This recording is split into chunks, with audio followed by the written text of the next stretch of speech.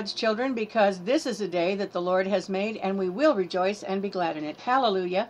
Welcome to day 4 of the 2015 eCRUSADE.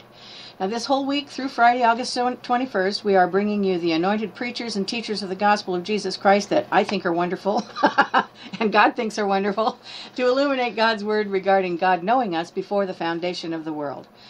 Now, here's some examples of what you're going to hear this week.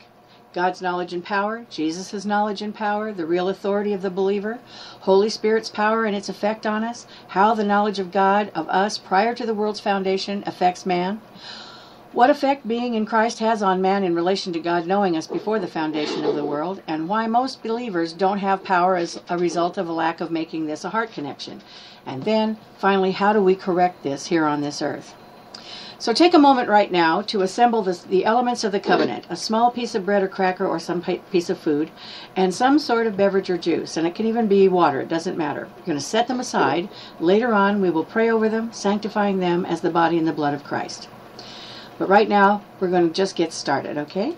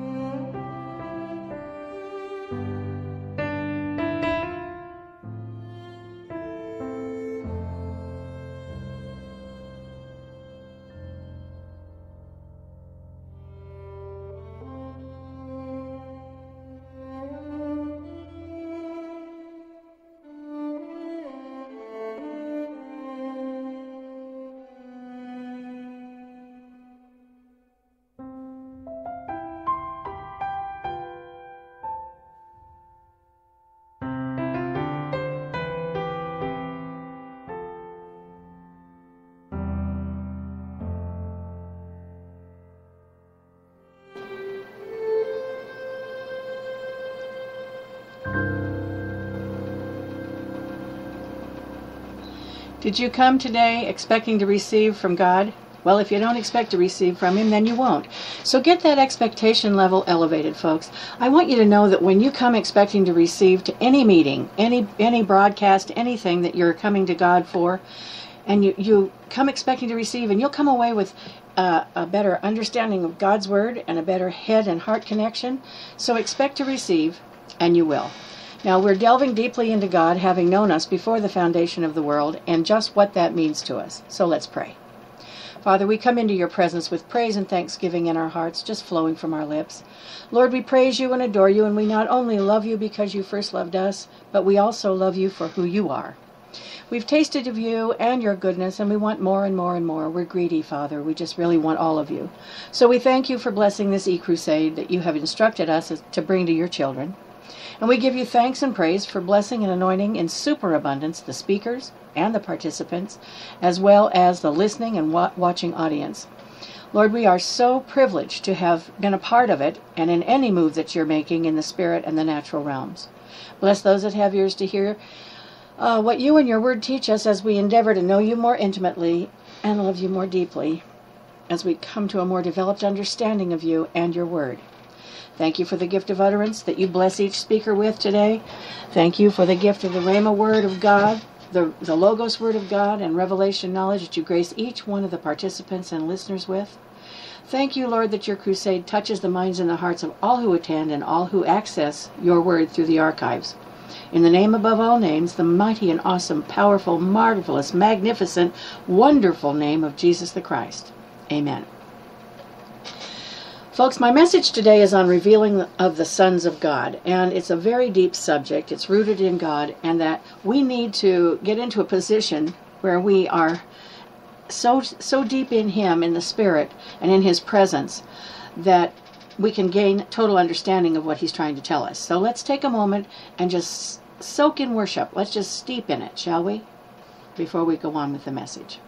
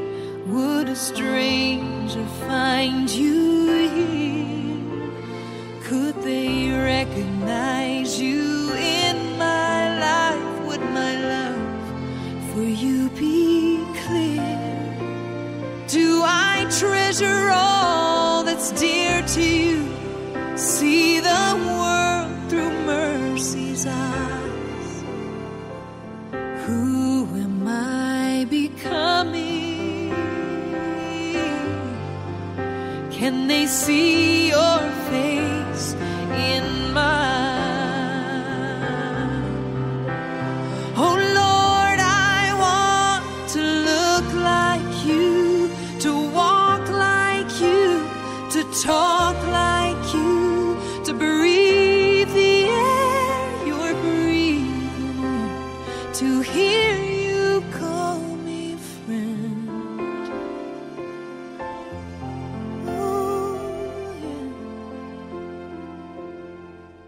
Who am I becoming? I am clay within your hands, and if you must use fire to form me, I trust what you have planned. For beauty shines in purest light when it's tested and found true.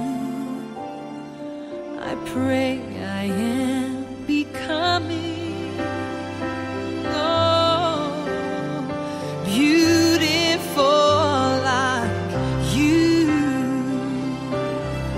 Oh Lord, I want to look like you, to walk like you, to talk like you, to breathe the air you're breathing, to hear you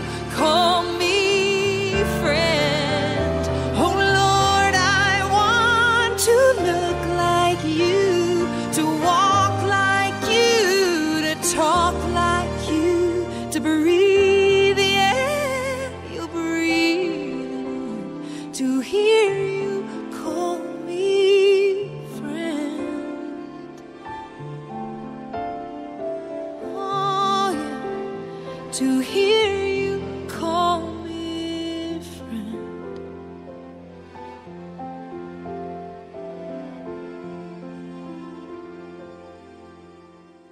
That's who I'm becoming.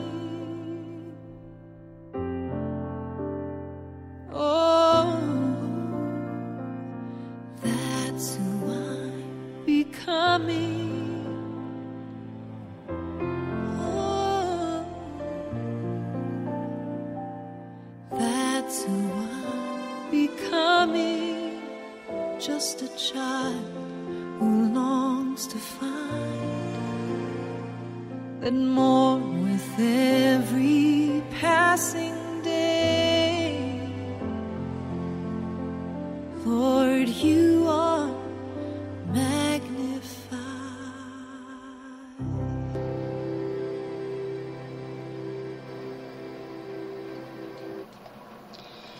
You know, when Satan heard that a man from Adam's line would crush his head and restore the sons of God's authority to rule and reign, he set in motion an insidious plan to block his coming.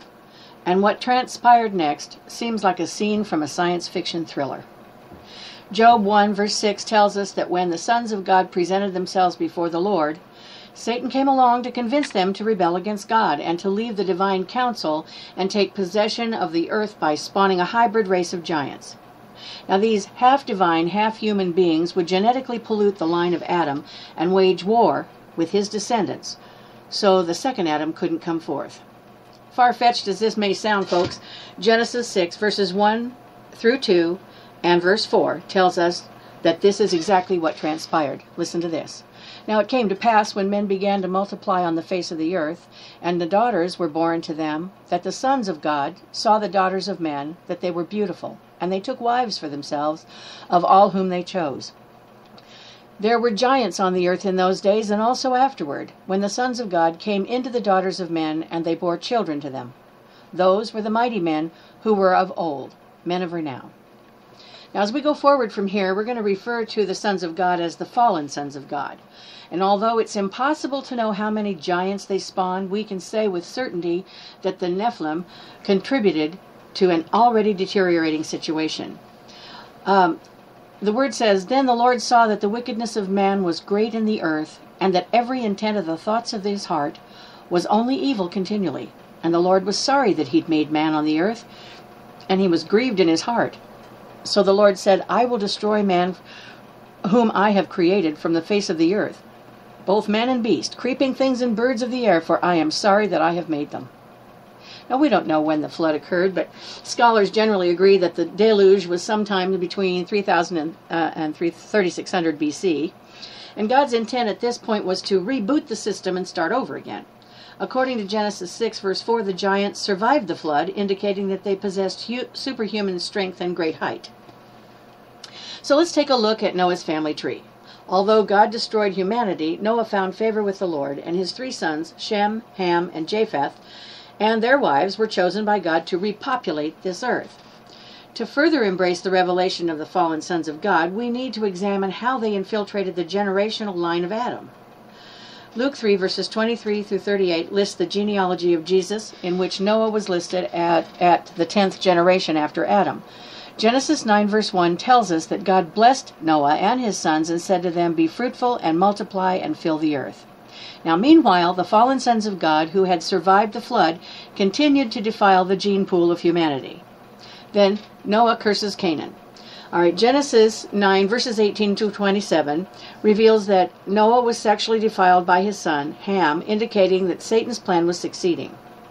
Now, the sons of Noah who went out of the ark were Shem, Ham, and Japheth, and Ham was the father of Canaan. These three were the sons of Noah, and from these the whole earth was populated. And Noah began to be a farmer, and he planted a vineyard. Then he drank of the wine and was drunk, and became uncovered in his tent. Ham, the father of Canaan, saw the nakedness of Noah, his father, and told his two brothers outside. But Shem and Japheth took a garment, laid it on both their shoulders, and went backward and covered the nakedness of their father. Their faces were turned away, and they did not see their father's nakedness. So Noah awoke from his wine and knew what his younger son had done to him. Then he said, "Cursed be Canaan, a servant of servants. He shall be to his brethren." So he's he's saying he put the curse on Canaan, who was the grandson, and he said he'll be a servant to servants. So he'll never rise up above that. He shall always be a servant to his brethren. Now, Scripture doesn't indicate what Ham did to his father. Some suggest he sexually molested Noah, while others contend that he merely gazed upon his naked body.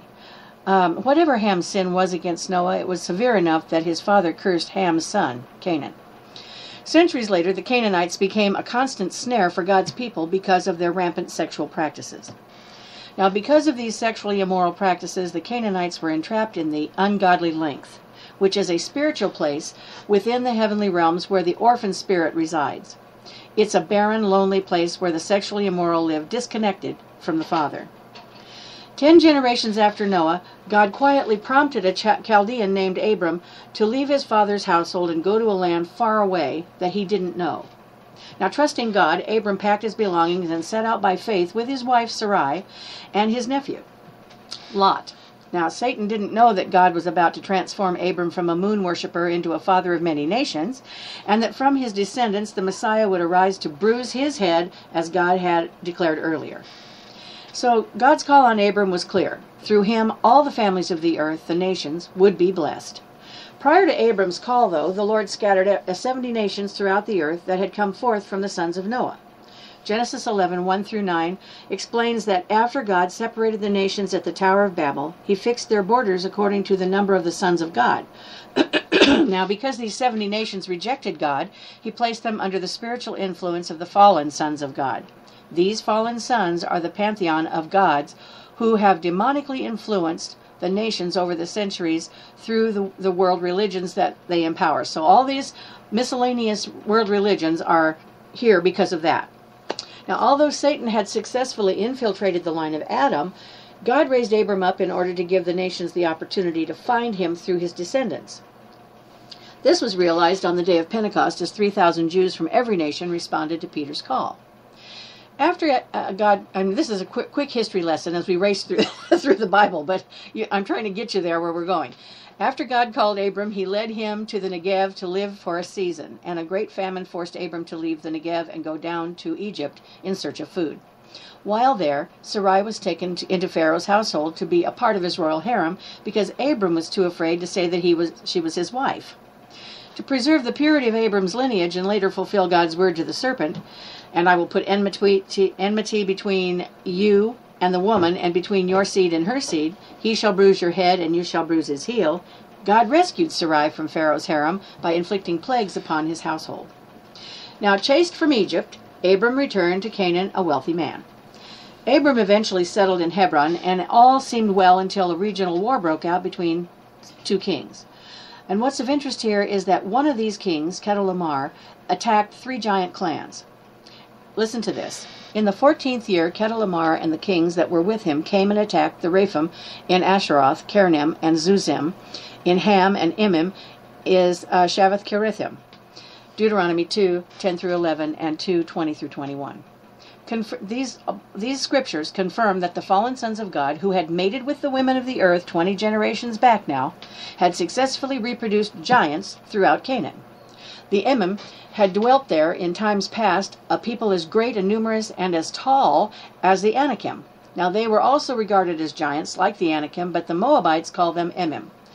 That was also regarded as a land of giants. Giants formerly dwelt there, but the Ammonites call them Zamumim, a people as great and numerous and tall as the Anakim.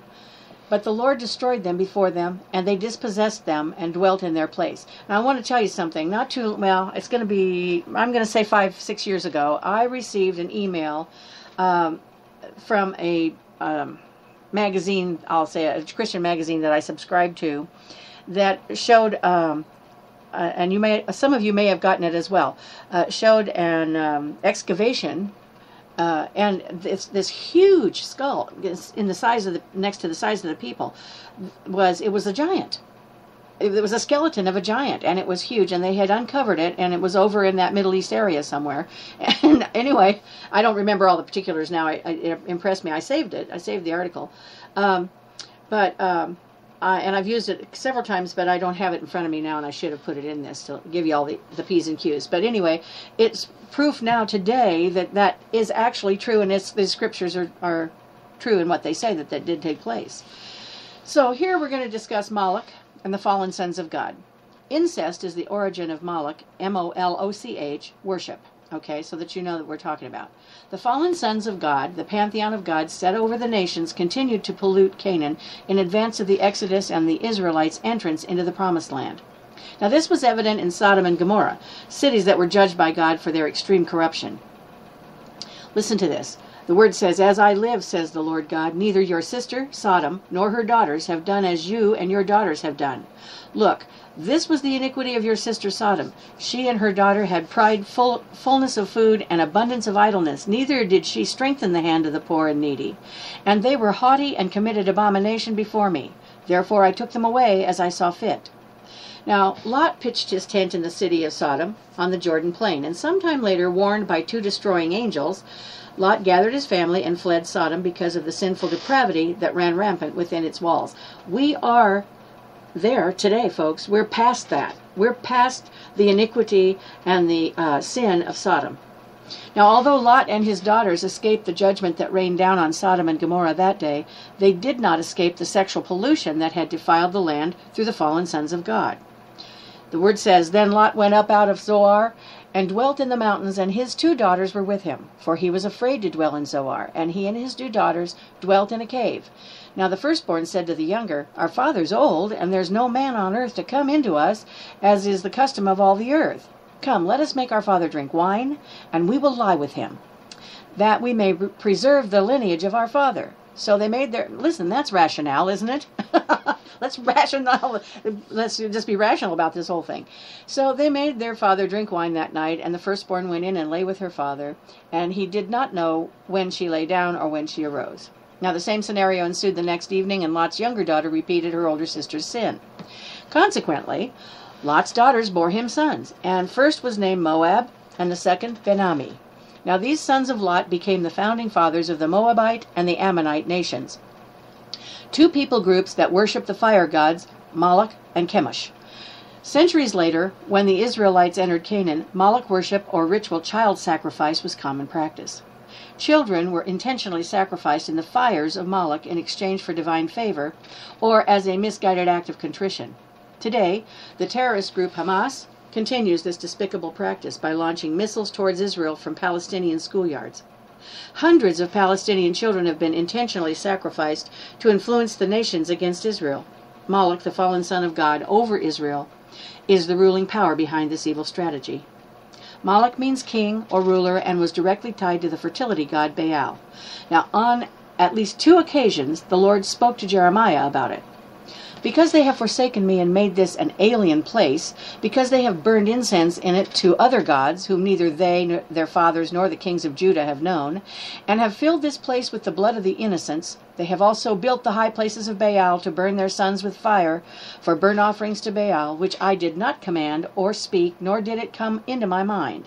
And they built the high places of Baal, which are in the valley of the son of Hinnom, to cause their sons and their daughters to pass through the fire to Moloch, which I did not command them, nor did it come into my mind that they should do this abomination, to cause Judah to sin." Baal, meaning Lord or Master, was the primary god of the Canaanites. This is all small g, folks. And Canaan, as mentioned earlier, was the grandson of Noah, thus making the Canaanites one of the 70 nations placed under the fallen sons of God. Now, when the Most High divided their inheritance into the nations, when he separated the sons of Adam, he set the boundaries of the peoples according to the number of the children of Israel. This means that Moloch and Baal were the fallen sons of God that ruled over the Canaanite people. In addition to exchanging the lives of the next generation for plentiful crops and divine protection, the Canaanites believed that Baal could be persuaded to fertilize their land with his seed if they engaged in rampant sexual activity. Now, according to an article entitled Fertility Cults of Canaan, the Canaanites practiced sympathetic magic, believing that they could influence the gods' actions by performing the behavior they wished the gods to demonstrate. Sort of like we're supposed to emulate Christ. Well, they were emulating the small g of their gods. Believing that sexual union of Baal and Asherah, the mistress of Baal, produced fertility, the Canaanites engaged in immoral sex to cause the gods to join together, thus ensuring good harvests. Not surprisingly, the capital of Israel, Tel Aviv, is considered to be the gay capital of the Middle East by the worldwide gay community. No other Middle Eastern country is as tolerant as Israel when it comes to gay rights. Now, just as Moloch spiritually empowers child sacrifice in Gaza, Baal fuels homosexual activity throughout Israel. When the daughters of Lot lay with their father, they opened a gate, door, or entry point for the fallen sons of God, Moloch and Chemosh, to legally, spiritually, and culturally shape the Moabite and Ammonite peoples. Doors and gates are mentioned throughout Scripture, folks. A gate is an opening into a larger space, while a door is a smaller opening within the larger space. So in the spiritual realm, gates are large openings into the heavenly places, while doors are smaller openings within the heavenly places. Abraham, Isaac, and Jacob were keenly aware of the reality and importance of possessing spiritual gates and doors. Nearly 2 millennia after Jacob's death, Jesus stood in Caesarea Philippi and made a declaration about the gates of Hades. Listen to it. And I also say to you that you are Peter, and on this rock I will build my church, and the gates of Hades shall not prevail against it. What did the patriarchs and the Lord Jesus understand about gates and doors that we can glean today? This might help us with something. And is there any connection between spiritual gates and doors and the fallen sons of God? Well, when Jesus entered Caesarea Philippi, he entered a region that is referred to today as the Golan Heights. The Golan is a fertile region sandwiched between Mount Hermon in northern Israel with Syria to the east and the Sea of Galilee in the south. Now, in the days of Jesus, the Golan was called Bashan, and was the region where the Rephaim, or giants, lived. Bashan was central headquarters for these half-human, half-fallen sons of God. And when Jesus declared that the gates of Hades would not prevail against his people, he was emphatically stating that the Rephaim, or their departed spirits, would not be able to overcome his people. Now, before screaming blasphemy, read Psalm 22, verses 12 through 18, which provides a prophetic snapshot of the crucifixion of Jesus and the fulfillment of the Lord's word in Genesis 3:15. And this is what it says: Many bulls, the departed spirits of Rephaim, have surrounded me. Strong bulls of Bashan have encircled me. They gape at me with their mouths like a raging and roaring lion. I'm poured out like water, and all my bones are out of joint. My heart is like wax, it has melted within me. My strength is dried up like a potsherd, and my tongue clings to my jaws. You have brought me to the dust of death, for dogs have surrounded me. The congregation, the Rephaim of the wicked, has enclosed me. They pierced my hands and my feet. I can count all my bones. They look and stare at me. They divide my garments among them. For my clothing they cast lots. Now, the word Rephaim means giants, but also is translated as departed spirits. When the Philistines heard that David had become king of Israel, they mobilized their forces and camped outside of Jerusalem in the valley of Rephaim. This valley was also known as the Valley of Giants, or the Valley of Departed Spirits. Israel and the fallen sons of God have a connection here. Now, when the Israelites entered the land of Canaan, God warned them not to allow their children to pass through the fires of Moloch. Moloch was undoubtedly the chief deity, or fallen son of God, that ruled over the Canaanite people and sought to seduce the people of Israel to do the same. The Israelites were eventually swayed by the cult of Moloch and began to sacrifice their children in exchange for divine favor. It's likely that Israel fell prey to the influence of Moloch because of their prior exposure to the idols of Egypt. The Egyptians, like the Canaanites, were the direct descendants of Noah's son Ham, and more specifically the descendants of Noah's grandson Mizraim. Modern Egyptians refer to themselves today as Mizr, which is a derivative of Mizraim, or Mizraim. Like the Canaanites, the Egyptians were among the 70 nations God placed under the fallen sons of God. Israel's familiarity and comfort with Egypt's gods influenced their decision to fashion the golden calf at Mount Sinai. Now, when God delivered the Israelites from Egyptian bondage, he directed Moses to pronounce 10 plagues upon the 10 primary gods of Egypt. These gods were both male and female. Hapi, the god of the Nile River, water. Hecht, the goddess of birth, frogs. Geb, the god of earth, gnats. Kepher, the god of beetles, flies. Apis, or Hathor, the sacred bull or cow god, cattle. Isis, the goddess of healing, boils. Nut, the goddess of the sky, hail; Seth, the god of crops, locusts; Ra, the sun god, darkness; Pharaoh, the chief god of Egypt, firstborn. Okay, Exodus 32, 1-4 describes how the Israelites sinned at Mount Sinai. Listen to this. Now when the people saw that Moses delayed coming down from the mountain, the people gathered together to Aaron and said to him, Come, make us gods, small g now, that shall go before us, for as for this Moses, the man who brought us up out of the land of Egypt, we do not know what has become of him. And Aaron said to them, Break off the golden earrings which are in the ears of your wives, your sons and your daughters, and bring them to me. So all the people broke off the golden earrings which were in their ears and brought them to Aaron. And he received the gold from their hand, and he fashioned it with an engraving tool and made a molded calf. Then they said, This is your God, small g, O Israel, that brought you out of the land of Egypt. God Almighty had delivered Israel from Egyptian bondage and strategically positioned them at the foot of Mount Sinai. His heart was to gather his people, reveal himself as their father, and establish a covenant relationship with them that would endure throughout all time. Now the Israelites, however, did not accept God's invitation to draw near because they had the spirit of slavery. For 430 years, the children of Israel had been told what to do and when to do it. Their basic needs, including housing, food, and clothing, were provided, but they had no paradigm for what it meant to be fathered, let alone trust a divine being they couldn't see. Conditioned by the idolatrous culture that enveloped them in Egypt and the fear of being punished by their taskmasters, their ability to trust God was weak at best. Now little did they understand the short and long-term consequences for forsaking God for the calf idol of Egypt. Stephen, a man full of God's grace and power, stood before the High Council of Jerusalem, the Sanhedrin, to present in great detail a series of biblical and historical proofs that traced Israel's early history from Abraham to Jesus as Messiah. Excuse me. Now, during this powerful presentation of the facts, Stephen mentioned the golden calf and its relationship to star worship. So let's pick up the story in Acts 7, verses 38 through 43. This is he, Moses, who was in the congregation in the wilderness with the angel who spoke to him on Mount Sinai, and with our fathers, the one who received the living oracles to give to us, whom our fathers would not obey but rejected. And in their hearts they turned back to Egypt, saying to Aaron, Make us gods to go before us. As for this Moses who brought us out of the land of Egypt, we do not know what has become of him. And they made a calf in those days, offered sacrifices to the idol, and rejoiced in the work of their own hands.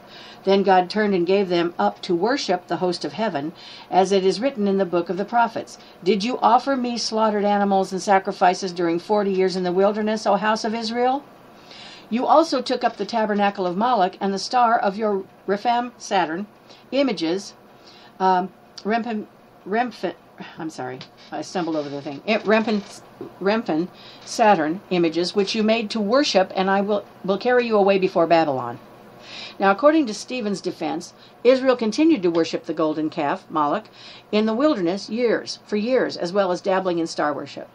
Knowing that the nations that lived in Canaan were star worshippers, God warned Israel through Moses not to be seduced as they were at Mount Sinai. So, he said this, And take heed lest you lift your eyes to heaven when you see the sun, the moon, and the stars, all the host of heaven, you feel driven to worship them and serve them, which the Lord your God has given to all the peoples under the whole heaven as a heritage. In other words, God placed all the people, the nations, under the spiritual influence of the moon, stars, and the host of heaven as a heritage. Now, I want you to note the similarity with Deuteronomy 32:8, which tells us that God placed the 70 nations scattered at the Tower of Babel under the spiritual influence of the fallen sons of God as their inheritance. You know, stars are mentioned throughout Scripture, not just as celestial entities in the heavens, but as high-level spiritual beings. In Isaiah 14:12-14, Lucifer attempted to exalt his throne above the stars of God. How you are fallen from heaven, O Lucifer, son of the morning!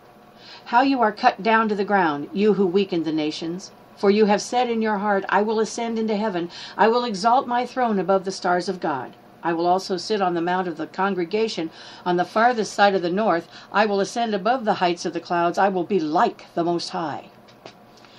And looking to Judges 5:20, we see that the stars fought against the Canaanite king Sisera. They fought from the heavens. The stars from their courses fought against Sisera. Now, next we find it in Revelation 9, verses 1-2, that authority is entrusted to a star to open the bottomless pit. Here it is. Then the fifth angel sounded, And I saw a star falling from heaven to the earth. To him was given the key to the bottomless pit. And he opened the bottomless pit, and smoke arose out of the pit like the smoke of a great furnace. So the sun and the air were darkened because of the smoke of the pit. Now then, given all of this, we must ask, are the stars a type of fallen sons of God? And if not, what is their relationship to Moloch? Scripture indicates that there's a definite connection between Moloch and star worship. Look at Zephaniah chapter 1, verses 4 through 6, which provides insight. I will stretch out my hand against Judah and against all the inhabitants of Jerusalem. I will cut off every trace of Baal from this place, the names of the idolatrous priests with the pagan priests, those who worship the host of heaven, stars, on the housetops, those who worship and swear by Milcom, Moloch, those who have turned back from following the Lord and have not sought nor inquired of him. If Moloch is a fallen son of God, as we proposed earlier, then the unrighteous stars are high-level spiritual beings that work in tandem with Moloch to defile the lands in which the nations reside.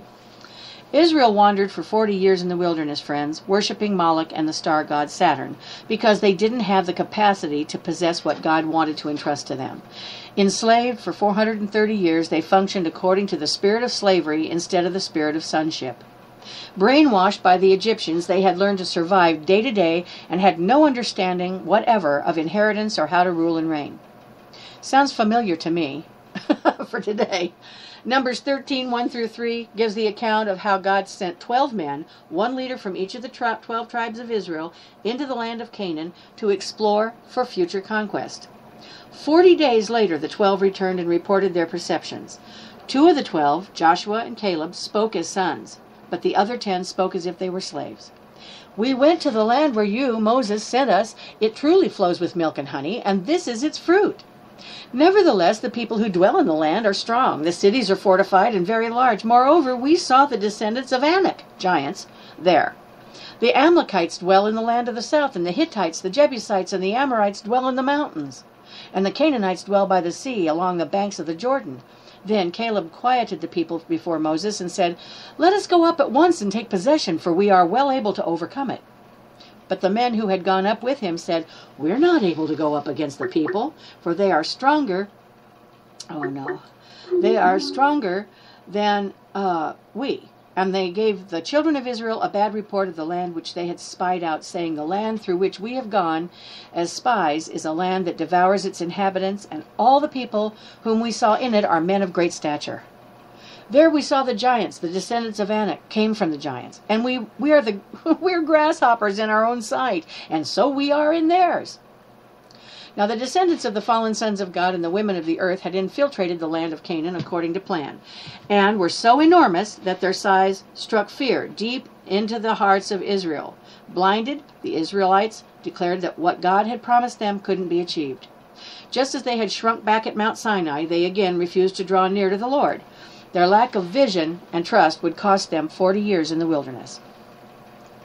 Orphans, those who function according to the spirit of slavery, don't believe that God loves them or that he desires to give them an inheritance, something tangible they haven't earned. Moses' generation didn't trust God, even though he had performed great miracles in Egypt on their behalf and parted the Red Sea during Exodus. After 40 years of purging the Israelites of their slave mindsets, God gave them the toughest marching orders imaginable. Before you enter the promised land, seek out the giants of the surrounding nations and destroy them completely. Hear, O Israel, you are to cross over the Jordan today and go in to dispossess nations greater than and mightier than yourself, cities great and fortified up to heaven, a people great and tall, the descendants of the Anakim, whom you know and of whom you have heard it said, who can stand before the descendants of Anak. Therefore understand today that the Lord your God is he who goes over before you as a consuming fire. He will destroy them and bring them down before you. So you shall drive them out and destroy them quickly, as the Lord has said to you. Now Joshua and a new generation of Israelites who had been set free from the spirit of slavery prepared themselves to enter the land of Canaan. Okay, let's make a modern day correlation here. On May 2nd, 2011, Osama bin Laden, the founder and head of the militant group Al-Qaeda, was killed in Pakistan by SEAL Team 6. a U.S. Special Forces unit. Before the announcement of bin Laden's death was made official, rumors spread quickly through the media, prompting large crowds to gather outside the White House, Ground Zero, the Pentagon, and Times Square to celebrate. Like Osama bin Laden, the descendants of the fallen sons of God and the women of the earth, known as the Nephilim, Anakim, and Raphim, were agents of great evil who perpetrated terrible acts of violence against the nation of Israel, as well as who supported them. Any of them that were supporting them. God's orders to kill and destroy these giant enclaves were not the orders of a cruel God who wanted to murder innocent people, folks, but the orders of a just, righteous, and benevolent God who was intent on protecting his people and bringing forth the second Adam to bruise the serpent's head. So let's talk a minute about Jericho, City of the Moon. As a child, there was a television show that featured an expert billiards player named Minnesota Fats. When I was a child. What I enjoyed most about Rudolph Wanderone, that's Fats' name, actually, was that he perfected the ability to strategically position the cue ball after making a great shot so he could make another great shot. And like Minnesota Fats, God strategically positioned his people on the plains of Jericho for his next move. Now, when we understand that Jericho was the seat of moon worship in Canaan, it's easy to see why God wanted it destroyed. God's plan was strategic. Remove the chief center of the demonic power in the land, and all the other cities in Canaan would fall like dominoes. Jericho's destruction was so vital for the future conquest of Canaan that God dispatched the commander of the host of the army of the Lord to help Israel take it. And it came to pass when Joshua was by Jericho that he lifted his eyes and looked, and behold, a man stood opposite him with his sword drawn in his hand. And Joshua went to him and said to him, "Are you for us or for the adversaries?" So he said, "No, but as commander of the army of the Lord, I have now come." And Joshua fell on his face on the earth and worshipped and said to him, "What does my Lord say to his servant?" Then the commander of the Lord's army said to Joshua, "Take your sandal off your foot, for the place where you stand is holy." And Joshua did so. Jericho was the first city that the Israelites conquered. Why? There were two reasons. Jericho was the eastern gateway into Israel, and according to Ezekiel 43 verses 1 through 4, the glory of God rises first in the east. Second, Jericho, or the City of the Moon, meant that Jericho was the spiritual center for star worship in the land of Canaan. The male moon god, Yera, was the chief god of the Canaanite pantheon, and the female sun god, Shamash, was his consort.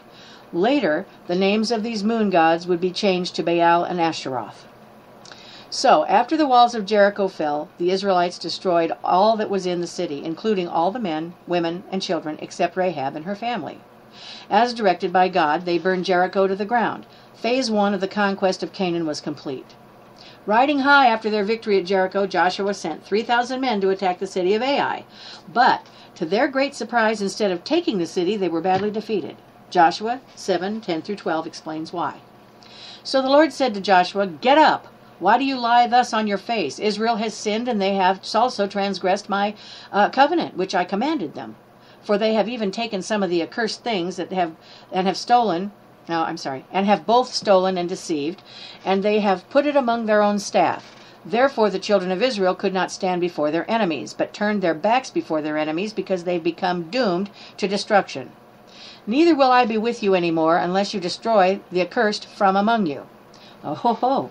What were the accursed things? Joshua 7:21 mentions 3 items that Achan had coveted for himself: a Babylonian garment, 200 shekels of silver, and a wedge of gold weighing 50 shekels. Now, it's hard to imagine why the Lord viewed a simple garment and some precious metals as accursed, but further study reveals that it wasn't the precious metals that upset the Lord, but the Babylonian garment.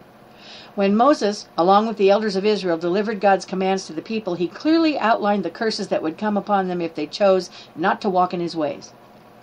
Scripture is clear that God does not ignore such sinful behavior.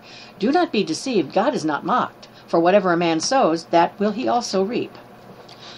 Why would a seemingly harmless garment from Babylon be so offensive to God that he would remove his protection from his people and allow them to be defeated? The answer can be traced to the nation of Babylon. Babylon was founded by Nimrod, the great-grandson of Noah, and the name Babylon means gateway of the god, small g. Centuries later, Terah, the father of Abraham, moved his family to a city called Ur, also known as the City of the Moon. Later, Terah uprooted his family from Ur and settled in Haran, the site of the temple of the moon god, Sin. Like the calf idol at Mount Sinai, the primary symbol of the moon god Sin was a bull with a horizontal crescent of the waking moon placed between its horns. Abram, who would later be named Abraham, had been a long-time resident of Babylon, meaning that he himself had been a moon worshiper. Israel's generational line was rooted in moon worship, and throughout their history, God's people were drawn by the alluring influence of the celestial worship. This is why Moses warned the Israelites not to worship the sun, the moon, or the stars, and why the Lord designated Jericho and all of its accursed things for destruction. Achan didn't heed God's command to keep away from the accursed items of Jericho. As a consequence, the Israelites were defeated at Ai. Now, this has generational relevance of the fallen sons of God in Israel. So the account of David and Goliath is widely known and accepted as one of the great stories of all time. Goliath, as most know, was a Philistine. He was a warrior of enormous size and strength, but what many don't know is that Goliath was an Anakim, a hybrid mixture of man and Elohim, or fallen son of God. The name Goliath has two possible meanings.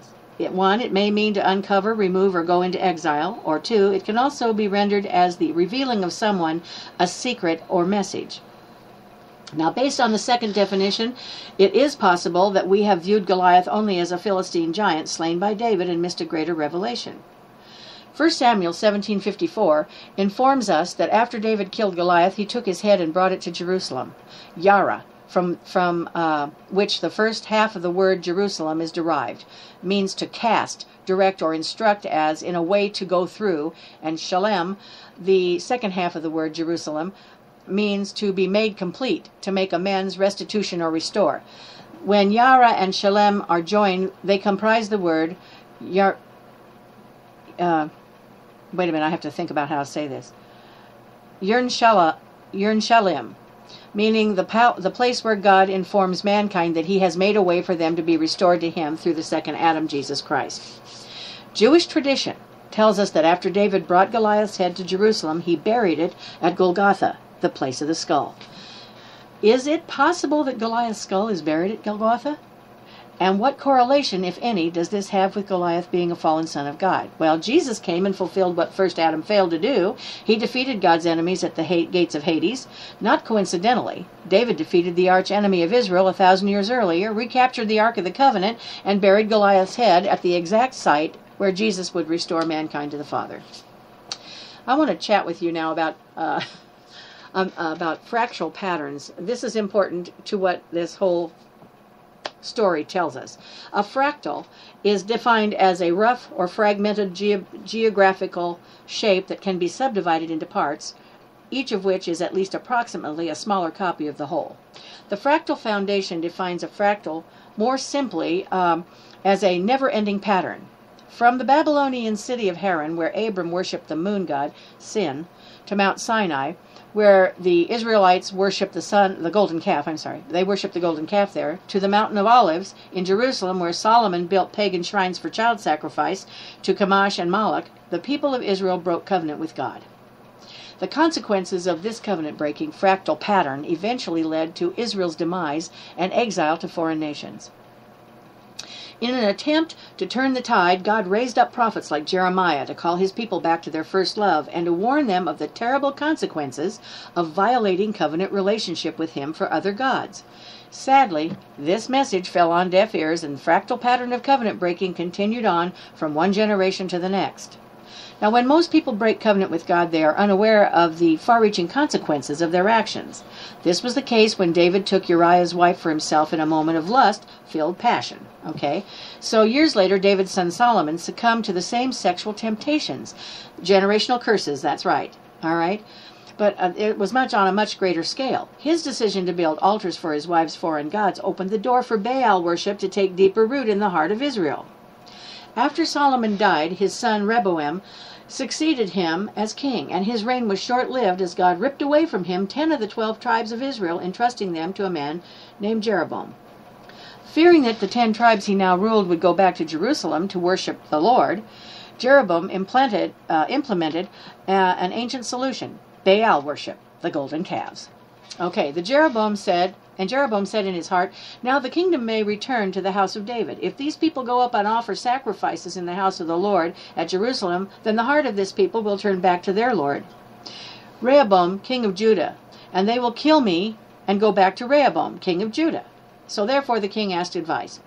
made 2 calves of gold, and said to the people, "It is too much for you to go up to Jerusalem. Here are your gods, O Israel, which brought you from the land of Egypt." Okay. Jeroboam's decision to station the golden calves at Dan and Bethel broke covenant with God, setting the stage for the rise of Jezebel and the prophets of Baal. Now, Baal worship is first mentioned in the Bible in Numbers 25, verses 1 through 4, when men from the camp of Israel were seduced by Moabite women into engaging in sexual activity while making sacrifices to their small g god, the Baal of Peor. Now, as a consequence, the sons of Israel were joined in spirit, soul, and body to the Moabite women and to the Baal of Peor himself. This raises a question. Who was Baal? Baal was the name of the supreme small g god, worshipped in ancient Canaan and Phoenicia. The practice of Baal worship infiltrated Jewish religious life during the time of Judges, Judges 3, verse 7, and became widespread in Israel during the reign of Ahab. 1 Kings 16, 31 through 33. And it also affected Judah, as seen in 2 Chronicles 28, 1 through 2. The word Baal means Lord. The plural is Balaam. In sum, Baal was a fertility god who was believed to enable the earth to produce crops and people to produce children. Baal worship was rooted in sensuality and involved ritualistic prostitution in the temples. At times, appeasing Baal required human sacrifice, usually the firstborn of the one making the sacrifice. Jeremiah 19, verse 5. Baal was and continues to be the archenemy of God's people. In addition to being synonymous with Moloch, Baal was also called Apollo, Jupiter, Nimrod, and Saturn, to name a few.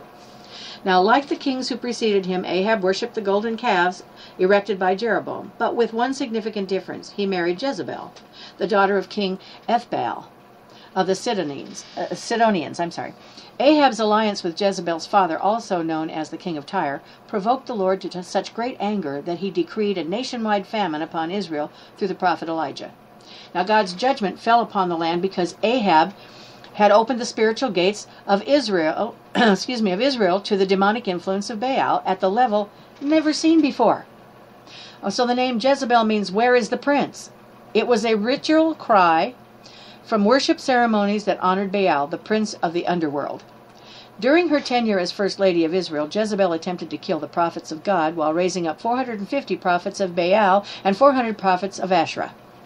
Now, in 2008, one of my colleagues visited Israel, and one of the highlights of his trip was visiting Mount Carmel, the site where the prophet Elijah defeated the prophets of Baal and Asherah. Baal, the supreme deity of Canaanite people, was worshipped for one primary purpose: rainfall. Because Israel was it was then and still is today, an arid land, rain was crucial for the successful harvest.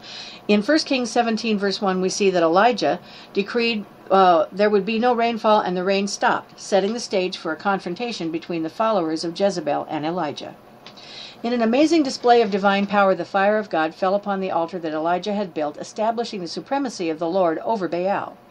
Soon after, God released the heavens, and the 3.5-year drought ended. Baal worship was fueled by rampant sexual immorality and child sacrifice, and when these two elements of covenant breaking were removed from God's people, his blessing was restored. From the start of this teaching, we have attempted to establish biblical and historical evidence that supports the theory that the fallen sons of God infiltrated the land of Canaan both physically and spiritually to pollute the gene pool of Israel, make war with her people, and block the coming of the Messiah. We've also maintained that Satan was and is a fallen son of God who convinced other sons of God to mate with the women of earth.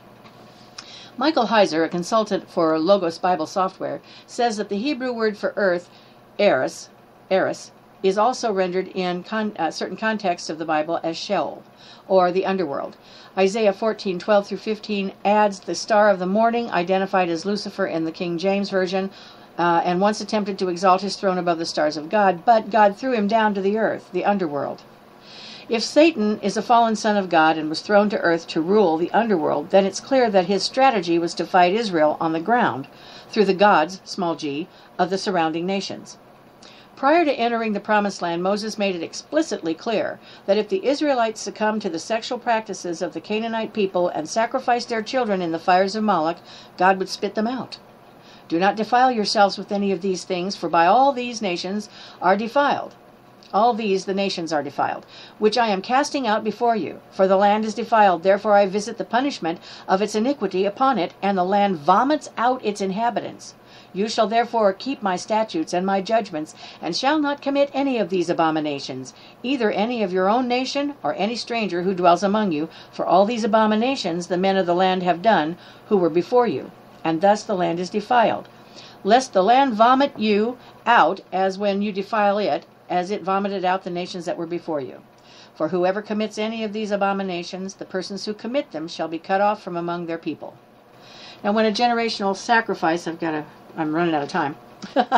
When a generation sacrifices its children in exchange for protection, prosperity, or convenience, it opens the door for the spirit of death to destroy future generations. Likewise, when a generation condones and practices abhorrent forms of sexuality outside the covenant of marriage, it defiles future generations and opens the door for the spirit of rebellion. So let's take a quick look at the generational relevance of the sons of God today. I received an email in early 2013 from a post-grad student of mine, and it offered profound insight regarding Malachi 4, verses 5 through 6, which states the following. Behold, I will send you Elijah the prophet before the coming of the great and dreadful day of the Lord, and he will turn the hearts of the fathers to the children, and the hearts of the children to their fathers, lest I come and strike the earth with a curse. Now my student wrote this. It was the intent of the Lord that sexual intercourse between two people would be within the covenant and safety of marriage. At that time, a person would no longer be under the authority of their father and mother, and would be joined to their spouse. This is a spiritual principle that affects a person's spirit, soul, and body. By contrast, if sexual intercourse between two individuals occurred while still under their parents' roof, the person would likewise no longer be under their parents' authority and would be joined to their partner. As a result, the individual would have cause to rebel against their parents' authority, as their spirit would recognize that they were joined to someone else. Does Elijah come to turn the hearts of the children back to their fathers and vice versa to deal with this issue? Okay, well, when the spirit of Elijah supernaturally turns the hearts to the fathers back to the children and vice versa, it's much more than an act of reconciliation, friends. When the Malachi 4, 5 through 6 prophecy goes into effect, a spiritual breakthrough occurs. That removes from a person's generational line both the toxic slime of Moloch and Baal and the spirit of witchcraft that resulted from rebelling against their parents' authority. Luke 1, 15 through 17 confirms this. Listen to this. For he, John the Baptist, will be great in the sight of the Lord, and shall drink neither wine nor strong drink. He will also be filled with the Holy Spirit, even from his mother's womb. And he will turn many of the children of Israel to the Lord their God. He will also go before him in the spirit and power of Elijah, to turn the hearts of the fathers to the children, and the disobedient, those who are rebellious, to the wisdom of the just, to make ready a people prepared for the Lord. Is it possible that when parents repent to their children for their own sexual sins, that revival will follow? Well, if so, this means that parents will need to dialogue openly with honesty about their sexual past. And when the spirit of Elijah moves, God will begin to heal the land. Now, earlier, in speaking about possessing gates, I briefly alluded to Jesus' declaration at Caesarea Philippi that the gates of Hades would not prevail against the church, and that the bulls, to which the psalmist referred to in Psalm 22, verses 12 through 13, were the Raphim, or departed spirits of the chief leaders of the earth. The Hebrew word Raphim is translated as ghosts of the dead, shades, the sunken ones, or those who dwell in the netherworld. Hell, Sheol, is excited about you, to meet you at your coming. It stirs up the dead, Raphim, for you, all the chief ones of the earth. It has raised up from their thrones all the kings of the nations. They all speak and say to you, have you also become as weak as we? Have you become like us? Your pomp is brought down to Sheol, and the sound of your stringed instruments. The maggot is spread under you, and worms cover you. All right, when the Hebrew Bible was translated into Greek in ancient Alexandria about 200 BC, the word Hades, the Greek underworld, was substituted for Sheol. When Jesus arrived in Caesarea Philippi, which is located in the region of Bashan, and declared that the gates of Hades would not prevail against the church, he was saying that the Raphim, who lived in the netherworld, Hades or Sheol, would not be able to stop his church from advancing. In his article, The Natchez, and his seed, Michael Heiser unlocks the meaning of the word Bashan. The place name Bashan is spelled Batham, B-A-T-H-A-M, meaning serpent. Bashan was the place of the serpent, and this brings us full circle to Genesis 3 verses 14 and 15, where we learned that the serpent, or Nachis, the Hebrew adjective for shining one, was told that Eve's seed would bruise his head. All right, if Bashan is translated serpent, then who are the cows of Bashan that are referred to in Amos 4:1? Amos 3:14 provides the first clue. That in the day I punish Israel for their transgressions, I will also visit destruction on the altars of Bethel, and the horns of the altar shall be cut off and fall to the ground. Amos 8:6 offers a second clue. Those who swear by the sin of Samaria, who say, as your God lives, O Dan. Okay, 1 Kings 2:28 through 31 tells us that Jeroboam set up 2 golden calves, one in Bethel and one in Dan, remember? So the king, then King Rehoboam sent Adoram, who was in charge of the revenue, but all Israel stoned him with stones, and he died. Therefore King Rehoboam mounted his chariot in haste to flee to Jerusalem. So Israel has been in rebellion against the house of David to this day. Now it came to pass, when all Israel heard that Jeroboam had come back, they sent for him and called him to the congregation, and made him king over all Israel. There was none who followed the house of David, but the tribe of Judah only. And when Rehoboam came to Jerusalem, he assembled all the house of Judah with the tribe of Benjamin, 180,000 chosen men who were warriors, to fight against the house of Israel, that he might restore the kingdom to Rehoboam the son of Solomon. Next, Judges 18:30 through 31 reveals that the tribe of Dan set up a carved image when they entered the promised land. Then the children of Dan set up for themselves the carved image, and Jonathan the son of Gershom, the son of Manasseh, and his sons were priests to the tribe of Dan until the day of captivity of the land. So they set up for themselves Micah's carved image, which he made all the time that the house of God was in Shiloh. Deuteronomy 33 verse 22 provides a final clue, folks. Dan is a lion's whelp, cub. He shall leap from Bashan. So, what can we conclude about the cows of Bashan? They were fallen sons of God that demonically undergirded Baal worship in Israel, and were the spiritual powers that encircled Jesus while he hung on the cross, as prophesied in Psalm 22, verses 12 through 13. Many bulls have surrounded me, strong bulls of Bashan have encircled me. They gape at me with their mouths like a raging and roaring lion. My friends, all of creation waits for the revealed sons of God. For the earnest expectation of the creation eagerly awaits for the revealing of the sons of God. Before the fall, Adam and Eve experienced what it meant to be God's son and daughter as they basked in the glow of their Father's ever-present affection. By design, Satan drew Adam and Eve away from the security of their Father's loving arms and convinced them to eat from the tree of the knowledge of good and evil. And immediately 3 changes occurred. They became estranged from the Father as their gaze shifted from him onto themselves. They lost the experiential knowledge of God's embrace, that they were his precious son and daughter. They became estranged from the heavenly realms and lost sight of their supernatural position that God originally gave to them as the sons of God. And Ephesians 1:3 through 6 explains that although sins altered the first couple's relationship with God, their standing or position with him did not change.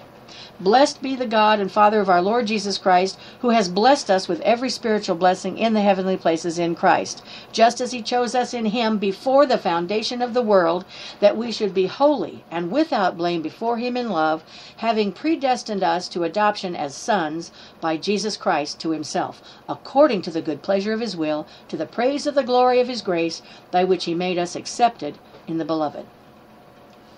Did you receive this morning? I pray that you did.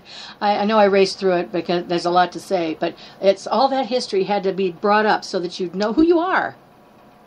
If you need further information or help understanding these lessons from any of us, we archive them here on Spreaker.com and also on our website, themasterstouch.org, where you'll find them on the navigation bar under eCRUSADE 2015. They are also archived on YouTube.com, and a link to them is on Twitter and Google+, and they can be found on Facebook as well. I encourage you to go back to them, listen to them again, over and over again. Each one of our speakers has been blessed with an insight that you cannot even begin to fathom on this subject. And you need to know who you are in Christ. And if we aren't in Christ, we fall under what I just told you this morning. Okay? All right. And I am 4 minutes over my time. Oh, I can't believe it. Hallelujah. It gives me great pleasure to introduce to you Dr. Sharon Thomas. Dr. Sherry is a friend of mine and a colleague, and I have known her for so many years. She was licensed and ordained in ministry, joined the Master's Touch Healing School as an instructor, and Dr. Sherry relocated on a call from God to minister in Queen Creek, Arizona, where under Dr. Sharon Thomas Ministries, she ministers in both Maricopa and Pinal County jail systems. She is the chaplain at 2 Banner Hospitals and at MD Anderson Cancer Center. She is a regularly scheduled speaker at the Dream Center in Phoenix, Arizona, and sits on the executive board of the Santan Valley Substance Abuse Coalition. Dr. Sherry is a talented author and has written the book The God Effect. She's also in the process of writing another one that she'll tell you about, and it is available through her ministry, and you can get it through the masterstouch.org as well. Dr. Sherry keeps busy interacting with a myriad of ministries, assisting them, and as the Holy Spirit directs, allows her ministry to become a para-ministry. It comes alongside to lift up and establish the newly established churches, as well as already established churches and ministries in her area. Dr. Sherry is available for speaking engagements and may be contacted via email at drsherry777@gmail.com. That's DRSHARI777@gmail.com. Dr. Sherry, will you open us in prayer and then go right on into your message, please? I would love to. Father, we ask your presence, and we thank you for all that you do for us, for your love, your revelation knowledge of who you are in Christ, especially this week, and who we are in our loving Savior, Jesus Christ. And Father, I thank you for the word we just heard, the history that shows how the evil has developed on this earth, but also how we are still in Christ, and we rise above these things because we become new creations in you when we accept Jesus Christ as our Savior. I thank you for every hour of the word that goes forth from this series this week. And I ask that your blessing rests upon it and upon the speakers. I ask that your word is anointed from your throne room to minister the hearts of the people as they listen to this, and even to our hearts as we hear one another as they speak this week.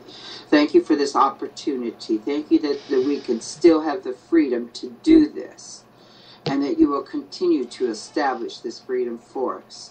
And Lord, now bless this word as I speak it today. Let it be from you.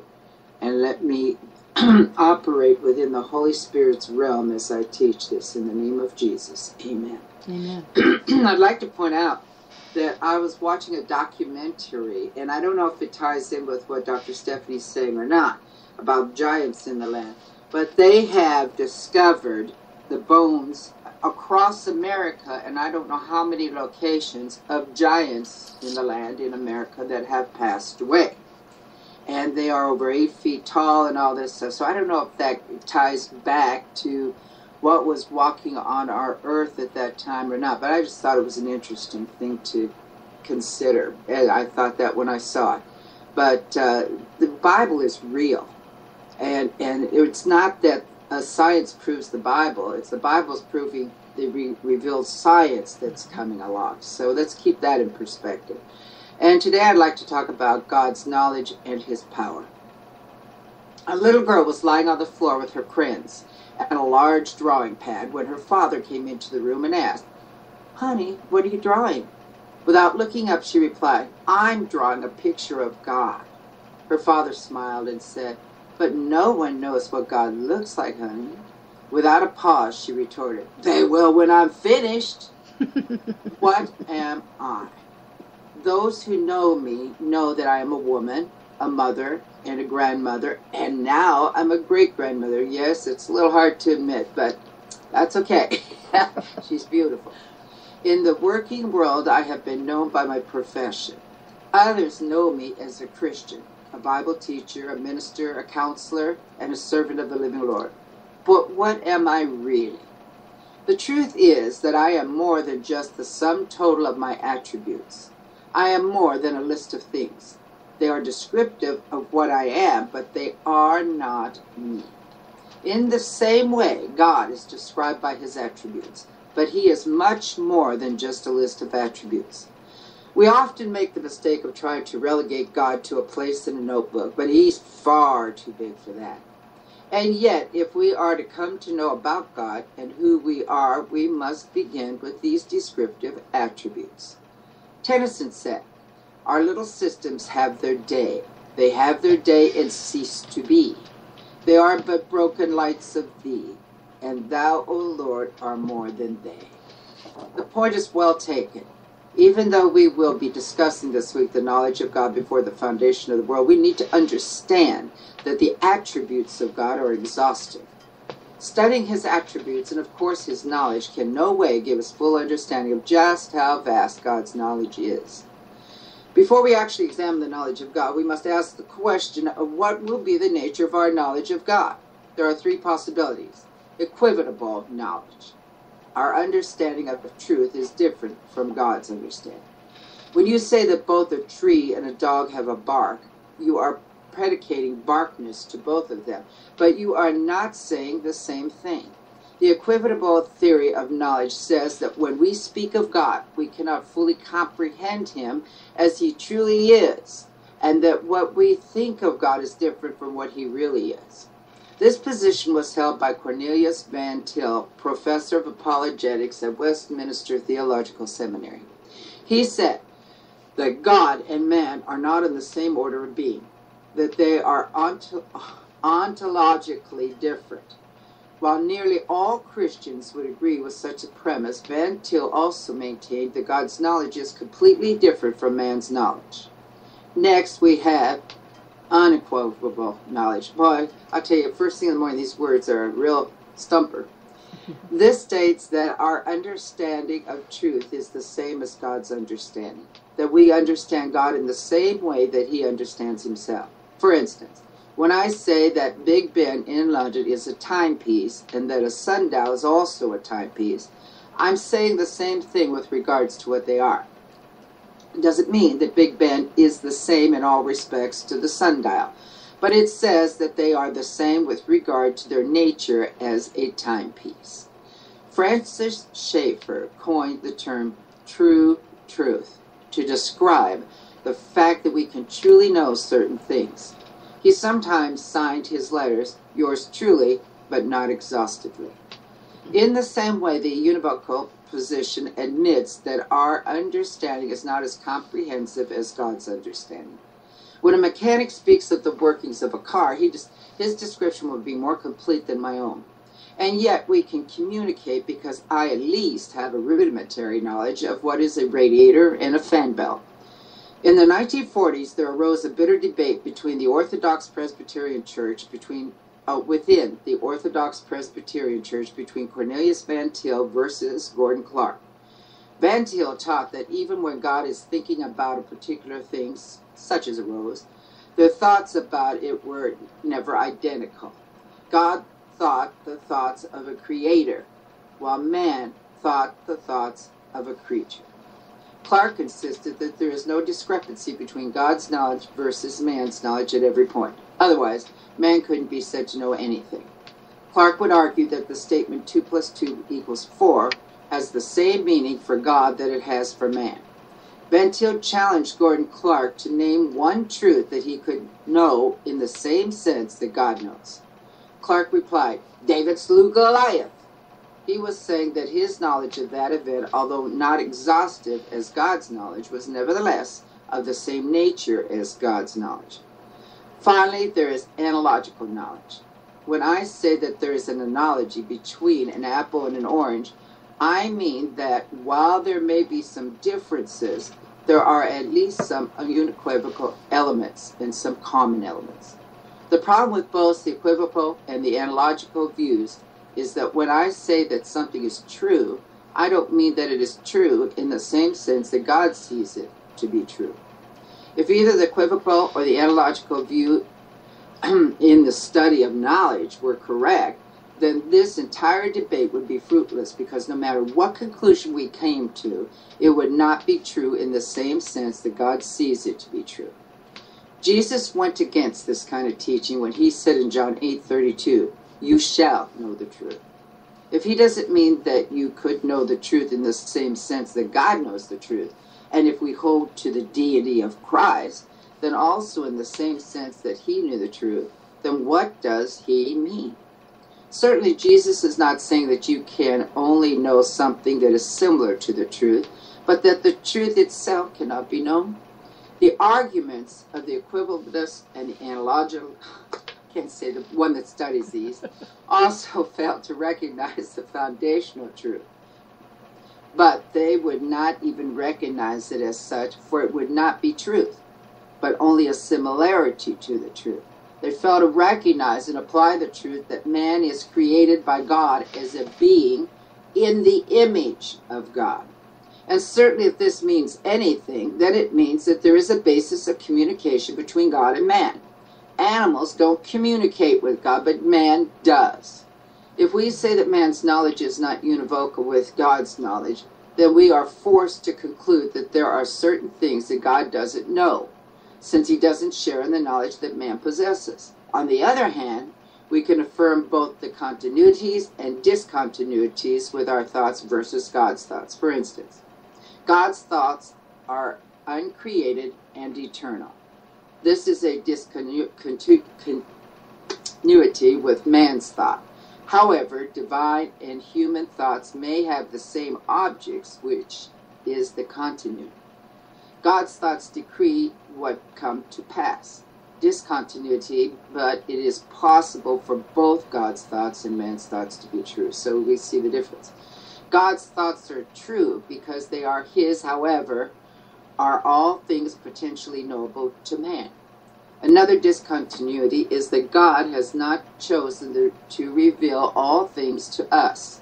And another of God's thoughts are all non-contradictory. I know it sounds like a mouthful, but I want you to understand the difference in the way thinking is seen.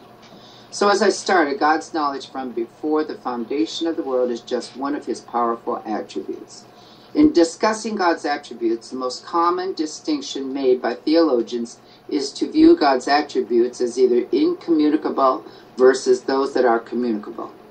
The incommunicable attributes are the attributes of God that are not communicated to us and in which we do not share. They are self-existence, infinity, unity, perfection, immutability, omnipotent, omnipresent, and omniscient. The communicable attributes are the attributes of God that are communicated to us and in which we do share. They are, and not limited to, holiness, love, grace, mercy, patience, goodness, righteousness, truthfulness, faithfulness, and humility. One of the greatest things we need to remember when studying God's attributes, his knowledge from before the foundation of the world, is that God is a spirit. Now, what does that mean? By definition, God is a spirit, infinite, eternal, and unchangeable in his being, wisdom, power, holiness, justice, goodness, and truth. In other words, since God is a spirit, he is a non-corporeal being who is infinite, eternal, and unchangeable. Therefore, some nouns for God are that God is a being. God doesn't have wisdom, God is wisdom. God doesn't just have power, he is power. He is holiness. God doesn't just do what is just, he is justice, he is goodness, and he is absolute truth. In John 4:24, where Jesus said to the Samaritan woman, God is spirit, the Greek construction of that passage is interesting. It has no verb. The verb is understood. By this construction, Jesus is not saying that God is a spirit, as though he were one of many spirits. Instead, he is saying that the very nature of God is spirit. The fact that God is spirit leads us to three implications. First of all, God is personal. When the Bible speaks of spirit, it describes that which is alive, self-conscious, and self-determined. The fact that God is spirit points to the truth of a personal God. God is non-corporeal. When Jesus appeared before the disciples in his resurrected body, he invited them to touch him to be certain that he had truly risen from the dead, because according to Luke 24:39, a spirit does not have flesh and bones. This means that when we read of Jesus sitting at the right hand of God, or when we read of the arm of the Lord being flexed, we should not understand these terms literally as though God has a hand or an arm. We refer to these as, and I'm going to spell it, anthropomorphism. Anthropomorphism. I could say all these things last night, but this morning. attributing human qualities to the Lord to describe his actions. This also means that we should not take the statement of Genesis 1:26 through 27 with regard to man being created in the image and likeness of God to refer to some outward physical characteristic. The third implication is in the second commandment, prohibiting the making of graven images. You shall not make for yourself an idol, or any likeness of what is in heaven above, or on the earth beneath, or in the water under the earth. What is wrong with making an image or a likeness of God? Such an image is a denial of the truth that God is spirit. This is explained in Deuteronomy 4:12 through 19. Then the Lord spoke to you from the midst of the fire. You heard the sound of words, but you saw no form, only a voice. So he declared to you his covenant which he commanded you to perform, that is, the 10 Commandments. And he wrote them on 2 tablets of stone. And the Lord commanded me at that time to teach you statutes and judgments, that you might perform them in the land where you are going over to possess it. So watch yourselves carefully, since you did not see any form on the day the Lord spoke to you at Horeb from the midst of the fire, lest you act corruptly and make a graven image for yourselves in the form of any figure, the likeness of male or female, the likeness of any animal that is on the earth, the likeness of any winged bird that flies in the sky, the likeness of anything that creeps on the ground, the likeness of any fish that is in the water below the earth. And beware, lest you lift up your eyes to heaven and see the sun and the moon and the stars, all the hosts of heaven, and be drawn away and worship them and serve them, those which the Lord your God has allotted to all the peoples under the whole heaven. And verse 23. So watch yourselves, lest you forget the covenant of the Lord your God, which he made with you, and make for yourselves a graven image in the form of anything against which the Lord your God has commanded you. I think it's interesting about looking up at the heavens and going by the heavens. I think we call that a horoscope today, and I think God warned against that. Do you see the point that is made? It is that God has no outward physical image. He is the invisible God. He is a spirit. 1 Timothy 1:17. Now to the King eternal, immortal, invisible, the only God, be honor and glory forever and ever. Amen. And in 1 Timothy 6:15b through 16. He who is the blessed and only sovereign, the King of kings and Lord of lords, who alone possesses immortality and dwells in unapproachable light, whom no man has seen or can see. To him be honor and eternal dominion. Amen. He is the infinite and eternal God. Revelation 1:8. I am the Alpha and the Omega, says the Lord God, who is, and who was, and who is to come, the Almighty. God calls himself the Alpha and Omega. These are the first and last letters of the Greek alphabet. We would say that he is the A and the Z. The Encyclopedia of Human History begins and ends with God. In the beginning, there was God. Now, let me tell you something. The Bible starts with this, in the beginning, God. If you can't agree with those first few words of the Bible, you got trouble agreeing and believing with all the rest of it. So you have to deal with who is God. Who is that powerful God? In the end, there will be God. Trust me, there will be God in the end. He is, and he was, and he is to come. This verse deals with God's infinity in relationship to time. He transcends the beginning of all things. He has no beginning. He has no ending. He has always existed and will always continue to exist. This quality is graphically portrayed in a psalm attributed to the writing of Moses, Psalm 91 through 2, which is a prayer of Moses, the man of God. Lord, you have been our dwelling place in all generations. Before the mountains were born, or you gave birth to the earth and the world, even from everlasting to everlasting. You are God. There is nothing that seems so permanent as a mountain. Nothing in our realm of existence is so immovable. Yet God says that he existed and that he was God before the birth of the mountains. The same God to whom we pray is the same God who was God before the foundation of the earth.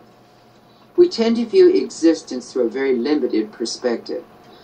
All things in our realm of experience have a beginning and an end. Such is not the case with God. He exists independently of time. He transcends time. This is why he calls himself Yahweh, I am. I view time as being the equator line on a round, spinning globe of the world. It's like we're standing on the equator. We can only see so far forward and so far back. But God is looking down through the North Pole and can see the equator as one continuous line. I think that this might illustrate the way God sees the progression of time. He sees all of history in one glance. We, on the other hand, have a lower perspective. We can only see the events until the globe curves. The eternity of God speaks directly to his self-existence. He is the uncaused cause. Nothing ever happened to bring him about.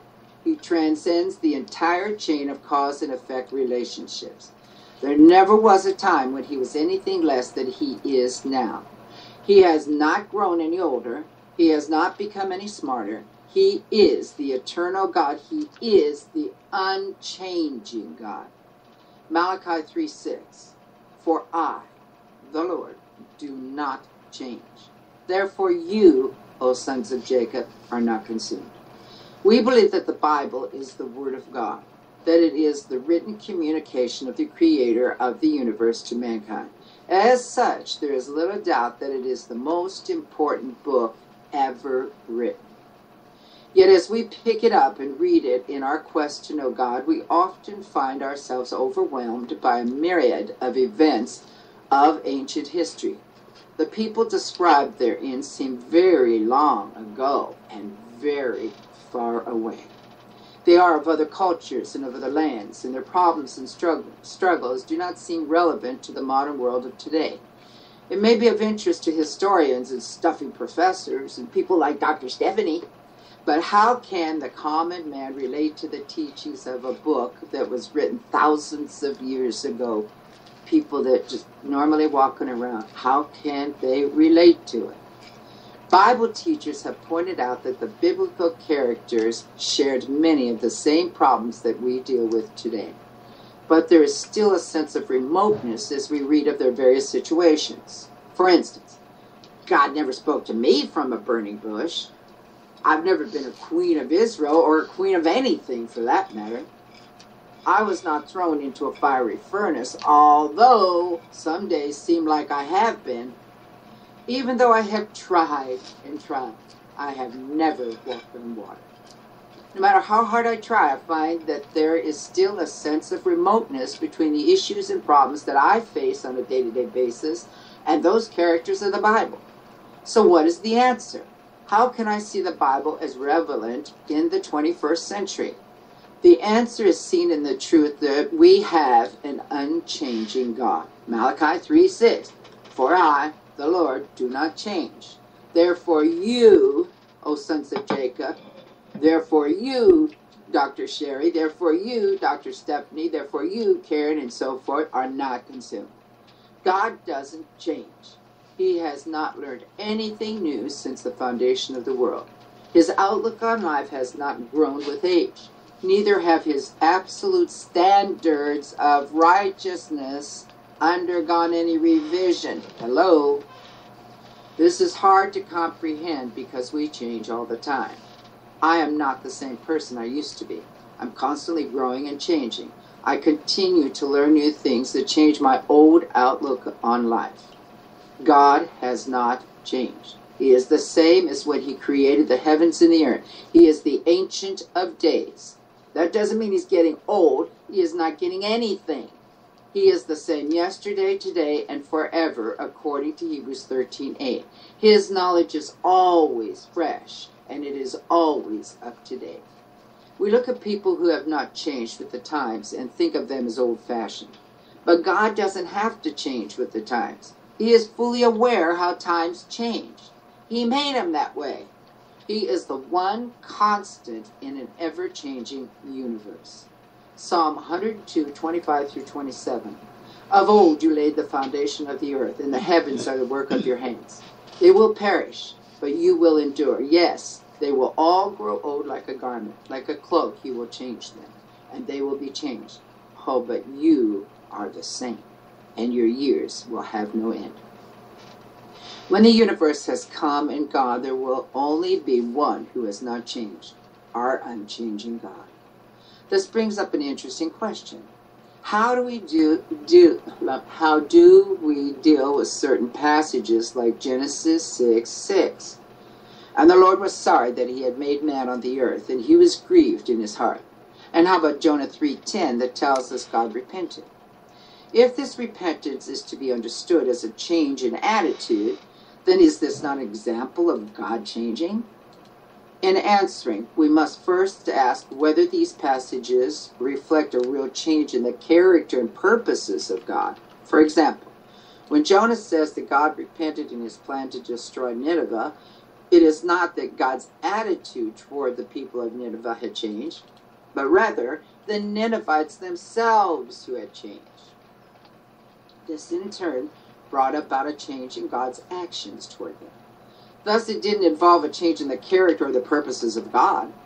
The sun is not showing a change in character just because it melts ice but hardens clay. The change is not in the sun, but in the objects on which it shines. Neither do I change in my character because I punish my child for disobedience, but praise that same child for doing what is right. Here is the principle. God's character never changes, but his dealings with men do change as men themselves change in their attitudes toward him. Now I want to ask you a question. Is this principle relevant for today? Does the fact that God doesn't change make a difference in the way I live? I believe it does. When I am faced with the remoteness of the biblical records, I am able to balance that remoteness with a reminder that God has not changed. The same God who spoke to Moses from a burning bush is listening to my prayers right now. The same God who protected the young men who were cast into the fiery furnace can protect me as I drive on the highway. The same God who provided manna in the wilderness can make sure that I have lunch to eat. The same God who raised Jesus from the dead is going to raise me as well. The same God who sent the flood upon the earth has promised that he will come again. Circumstances have changed. Problems have changed. Society has changed and is still changing. But our God has never, ever changed. He is the same God that has known and loved me from before the foundation of the world. Our Father's knowledge is immense. For that matter, our God is an immense God. Many years ago, when I was a teenager, my dad took me back to the town of Pennsylvania where he was born. Before we went there growing up, he frequently shared with me how big the park was he went to, how big the school was, and so forth about the town. The first thing my dad noted, though, when we arrived in the town, was that it had shrunk in size. The streets, he remembered as wide and spacious, were now rather narrow. He swore up and down that they had sold off acres of the park as it was so small, even when the locals assured him it had always been that size. And so it went for him everywhere. What had happened? Had everything really shrunk? No, it is that he had outgrown it, and that is the way it is with almost everything. The older and the bigger and the smarter you get, the less things impress you. It is that way with everything except God. With him, it is the complete opposite. The older you get in the Lord, and the more you come to know him, the bigger God becomes. In his Chronicles of Narnia, C.S. Lewis tells of a meeting between Lucy and Aslan, the Christ figure of his story. "Aslan," said Lucy, "you're bigger." "Oh, this is because you're older, little one," answered Aslan. "Not because you are?" "I am not, but every year you grow, you will find me bigger." Isaiah 40:12-15. Who has measured the waters in the hollow of his hand, and marked off the heavens by the span, and calculated the dust of the earth by the measure? and weighed the mountains in a balance, and the hills in a pair of scales? Who has directed the Spirit of the Lord, or as his counselor has informed him? With whom did he consult, and who gave him understanding? And who taught him in the path of justice, and taught him knowledge, and informed him of the way of understanding? Behold, the nations are like a drop from a bucket, and are regarded as a speck of dust on the scales. Behold, he lifts up the islands like fine dust. And Isaiah 40, 21 through 22. Do you know? Have you not heard? Has it not been declared to you from the beginning? Have you not understood from the foundations of the earth? It is he who sits above the vault of the earth, and its inhabitants are like grasshoppers, who stretches out the heavens like a curtain, and spreads them out like a tent to dwell in. Isaiah was a man who was in tune with the majesty and the holiness and the immensity of our God. This was not due to any lack of growth on his part. He didn't consider God to be great and awesome because he was only a primitive and inexperienced man. To the contrary, the Hebrew of Isaiah is of the highest literary quality. Isaiah was in awe of the majesty of God because he had been an eyewitness of that majesty. At the onset of his ministry, Isaiah had partaken in an experience in which few can lay claim. Isaiah 6, 1 through 4.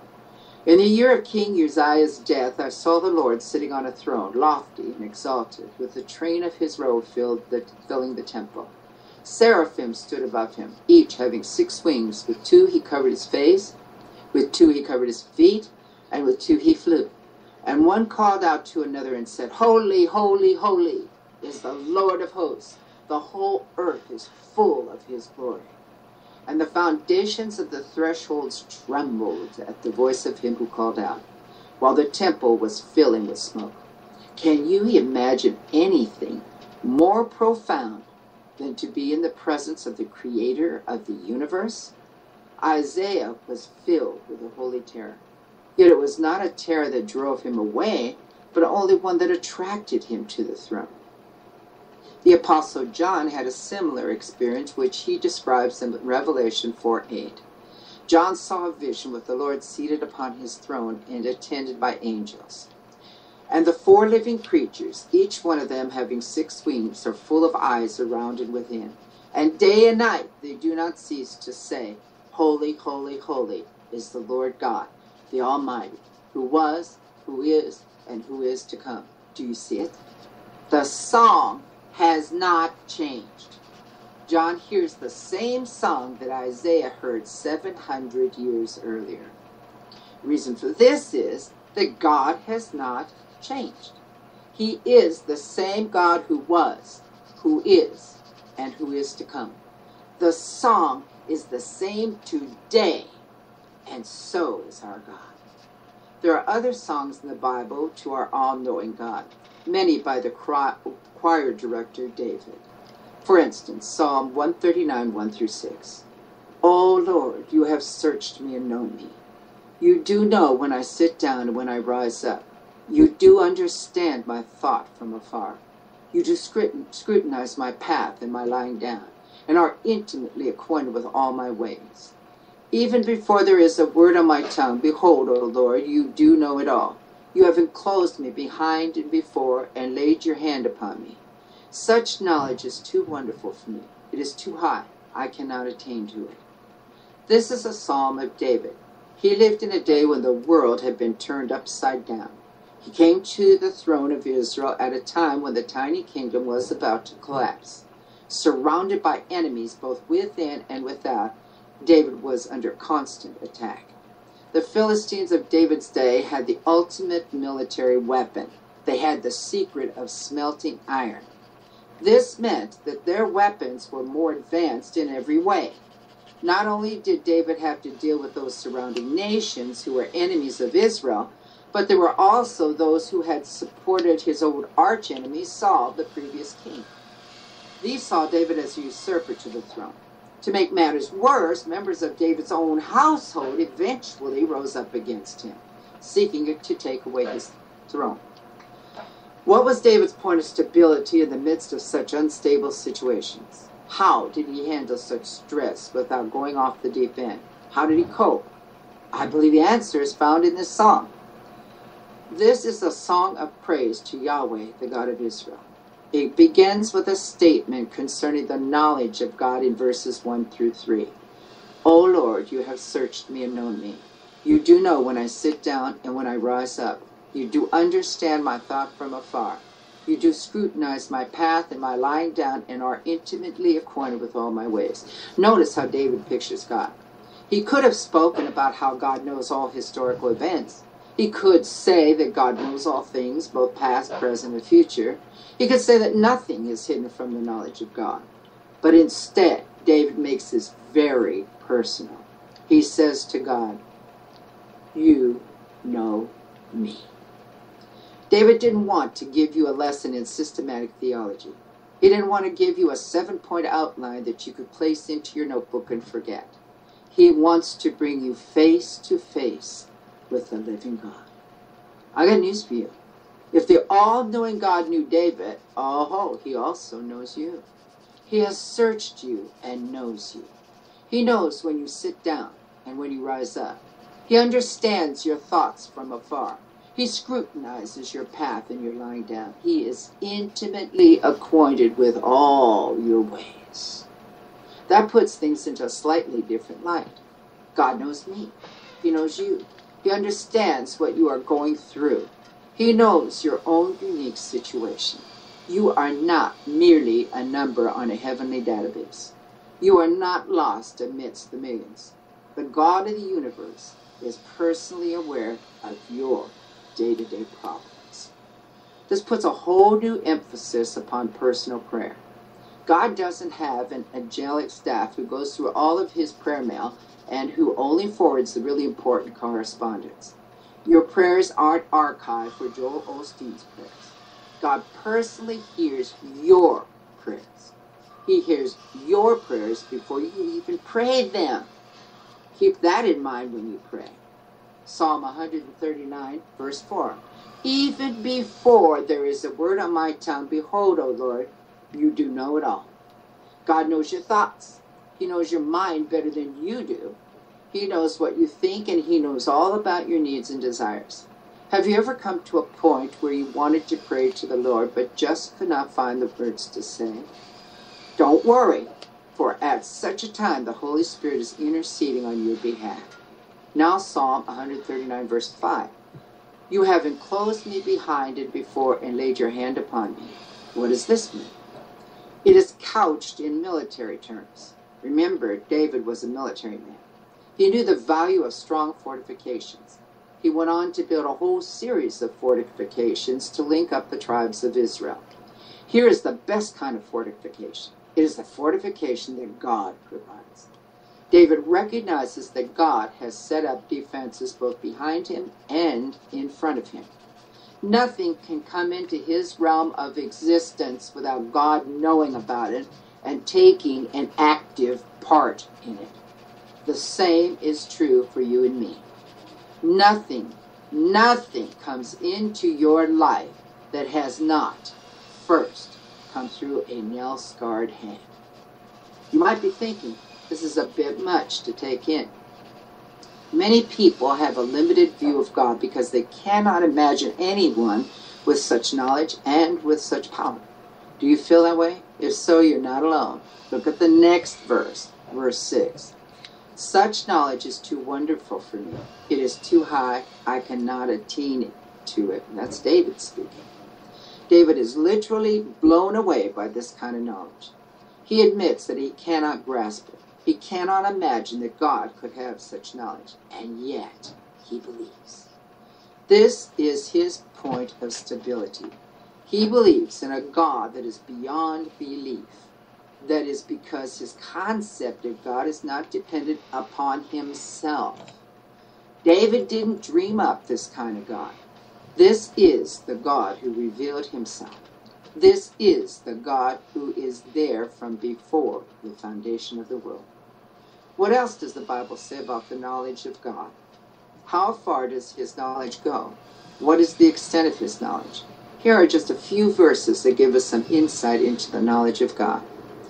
First of all, there is nothing hidden from God. Isaiah 40, 27 through 28. Why do you say, O Jacob, and assert, O Israel, my way is hidden from the Lord, and the justice due me escapes the notice of God? Do you not know, have you not heard? The everlasting God, the Lord, the creator of the ends of the earth, does not become weary or tired. His understanding is inscrutable. God knows all things. He doesn't get bogged down in details so that he misses some. His mind never gets overloaded. He is not like last year's computer that runs short on memory and needs an upgrade. He understands all things with an infinite understanding. Secondly, God's knowledge spans every event in the universe. Psalm 147, 4 through 5. He counts the number of the stars. He gives names to all of them. Great is our Lord, and abundant in strength. His understanding is infinite. God's knowledge is not confined to planet Earth. He is the supreme expert in all matters of astronomy and science. He created the universe and holds it together at the same time. He is concerned and aware of the most insignificant of events. Matthew 10, 29 through 31. Are not 2 sparrows sold for a cent? And yet not one of them will fall to the ground apart from your Father. But the very hairs of your head are all numbered. Therefore do not fear. You are of more value than many sparrows. God knows about the tiniest details of his creation. He knows how many hairs you have on your head at any given moment. He is aware of all things. This is a message of comfort. If God is aware of sparrows and their daily problems, then he is also aware of you. He accounts you to be of much more value than a whole swarm of sparrows. He is concerned for you, and he is watching over you. Third, the unchangeableness of God's knowledge. Isaiah 44, 7. And who is like me?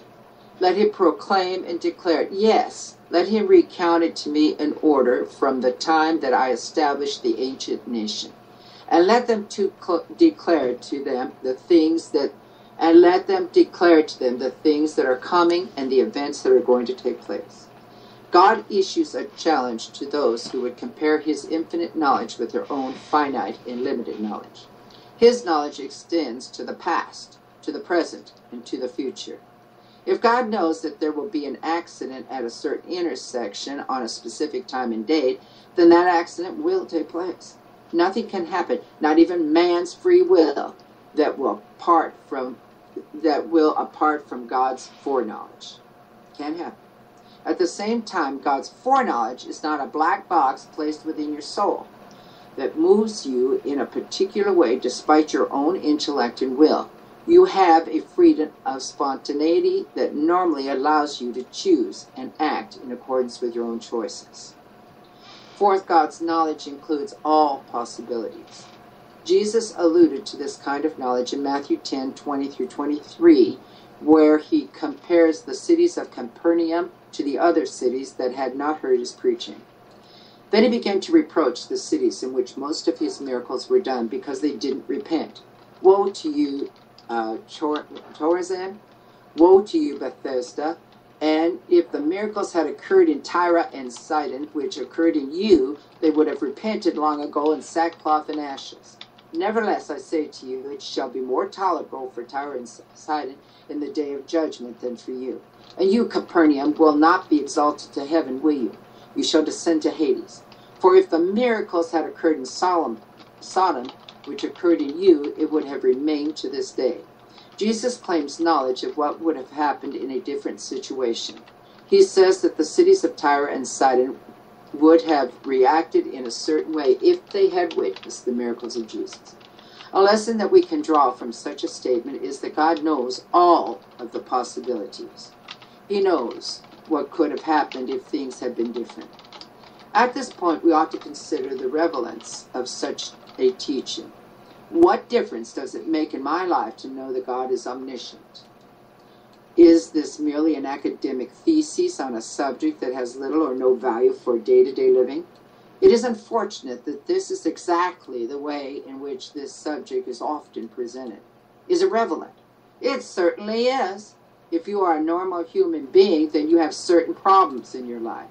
They might be big problems or they might be little problems that only look like big problems. I have news for you.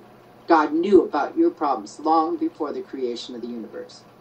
Not only did he know about them, but he also made provision for them back then. Dr. James Buswell Jr. confirms that God has built the answer to our prayers into the very structure of the universe. Let me repeat his quote. I love it. God has built the answer to our prayers into the very structure of the universe. God designed the universe with you in mind. It has been custom built to your specifications. He knew everything about you before you were even born, and he has not forgotten. He is not senile. His knowledge is still fresh. He is the all-knowing God. God is also the omnipotent one from the foundation of the world. Jeremiah 32:17-20. Ah, Lord God, behold, you have made the heavens and the earth by your great power and by your outstretched arm. Nothing is too difficult for you, who shows loving kindness to thousands, but repays the iniquity of fathers into the bosom of their children after them. O great and mighty God.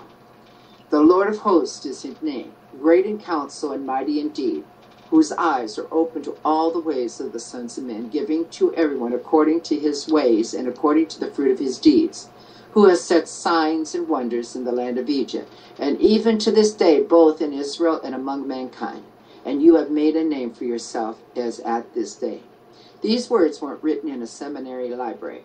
They were written by Jeremiah in a day of imminent danger. They were written by a man who was witnessing the fall of Jerusalem and who was surrounded by enemies both within and without. These times were especially dark for Jeremiah. The tide of public opinion had turned against him. The king didn't care for his preaching and had thrown him into prison. From the depths of his prison, Jeremiah could still realize the truth that God was in control of all these events. Yes, God is all-powerful. There is nothing that he is not able to do. He made everything that exists from his power. When Earth's mightiest telescopes continue to explore the furthermost reaches of the countless galaxies, they are bringing testimony to God's handiwork. There is nothing that is stronger than God, because there is nothing that was not made by God. This is a great source of comfort for the believer. You need to be aware of this basic truth when you are facing trouble. God is big enough to help. There is no situation that he cannot handle. God is smart enough to help. He knows what to do about your problems. God is concerned enough to help. He demonstrated his love for you when he sent his son to die upon the cross. There is no situation can ever come into your life that is too difficult or too complex for God to handle. He already handled it before the foundation of the worlds. Isaiah 40:28-31. Do you not know? Have you not heard? The everlasting God, the Lord, the creator of the ends of the earth, does not become weary or tired. His understanding is inscrutable. He gives strength to the weary, and to him who lacks might he increases power. Though youths grow weary and tired, and vigorous young men stumble badly, yet those who wait for the Lord will gain new strength. They will mount up with wings like eagles. They will run and not get tired. They will walk and not become weary. The principle is clear. Nothing will ever be able to exhaust the infinite resources of the Almighty God, because he is almighty. He is able to give strength to us in our weakness. And I would like you to remember this. I'm going to pick this up after Karen speaks and finish it from this point on. What I'm trying to show to you is you need to get your eyes off of your circumstances and off of what people do to you and on the mightiness of God, how strong he is, how he is always there for you, how he'll never leave you, he'll never forsake you. And it goes on the Amplified, he will not, he will not, he will not. He is able to accomplish anything in your life. In Christ we can do all things through Christ who strengthens us. All things through Christ who strengthens us. Quit putting your God in a box. He's mightier than that. He has settled every issue of your life today. Anything you run into today, tomorrow, the next day, every issue of your life was settled before the foundation of the world. He knew what was going to happen to you today. Just like in Esther, the book of Esther, the key verse to the book of Esther is Esther 4:14. Mordecai is talking to Esther and says that you were born for such a time as this. Yes, he said this to her, but if you won't do it, God's will be accomplished. One way or another, he'll use someone else. Well, I don't want God to use someone instead of me. I don't mind him using them beside me, but not instead of me. Once we grasp the greatness of our God, all things are possible to those who believe.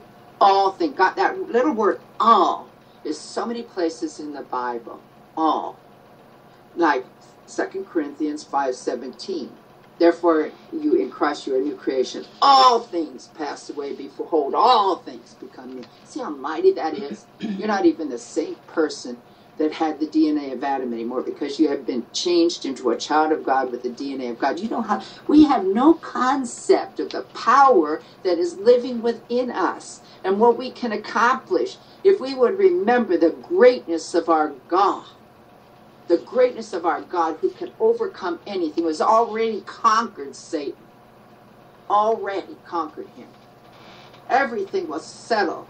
Everything you need in your life, everything, soteria, which it takes in every area of your life, was settled before the foundation of the world, was spoken into existence on this earth within those 6 days, and which afterward God went into his rest, because there's nothing more he needs to do.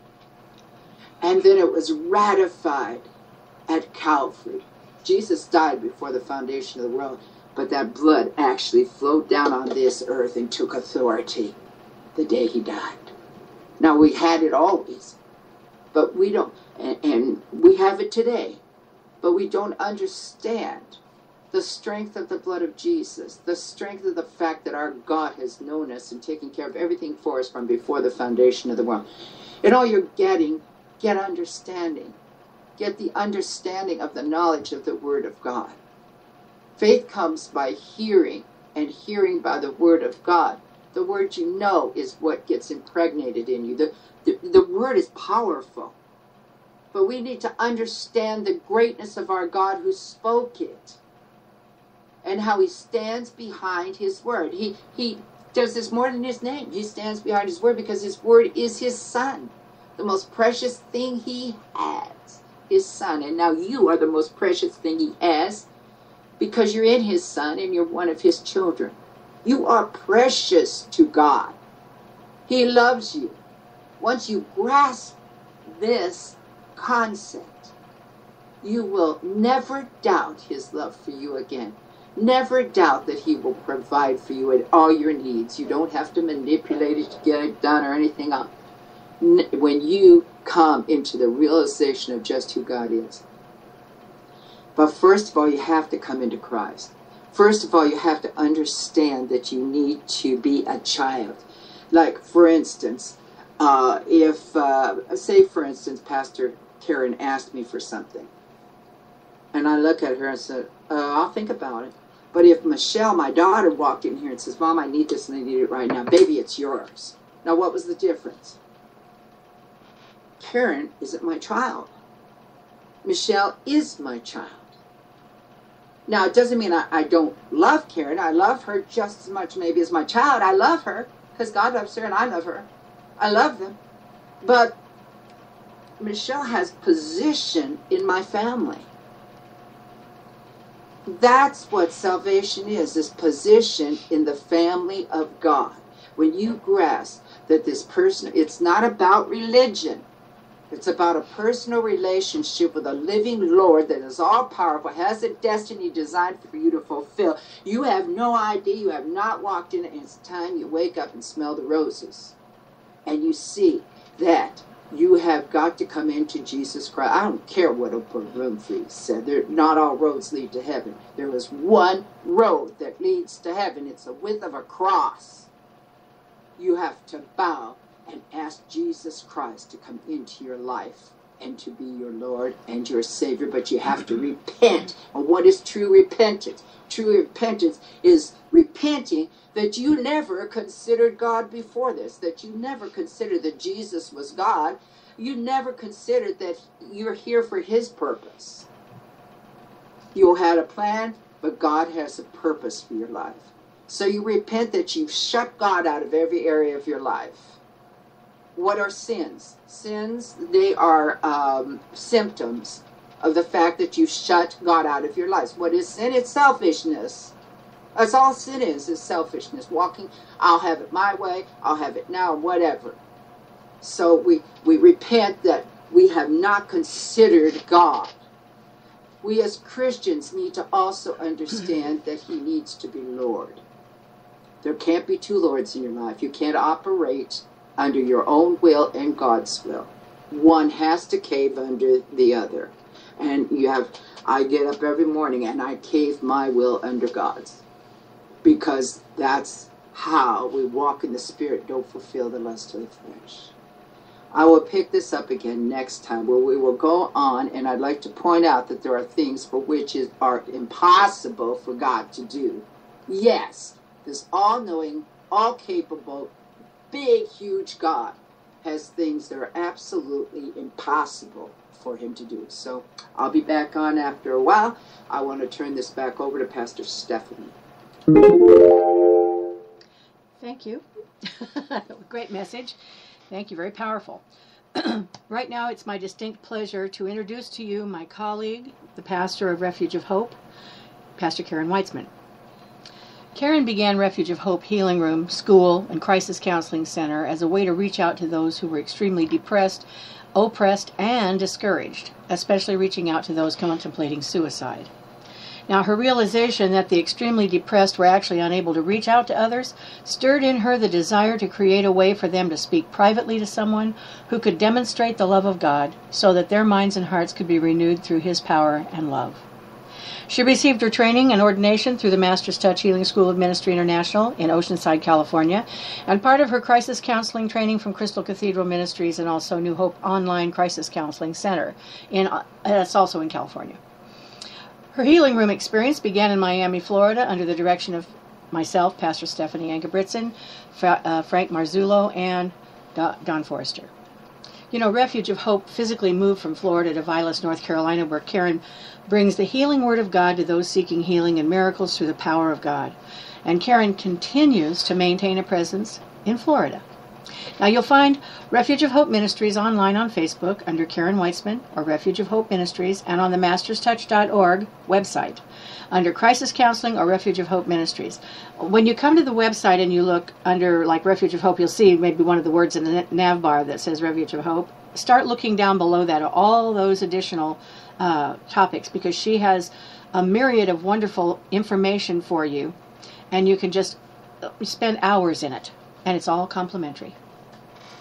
Karen's also available by telephone for consultation, healing, prayer, and guidance counseling, or to set a local appointment at 305 area 467-7232. That's 305-467-7232.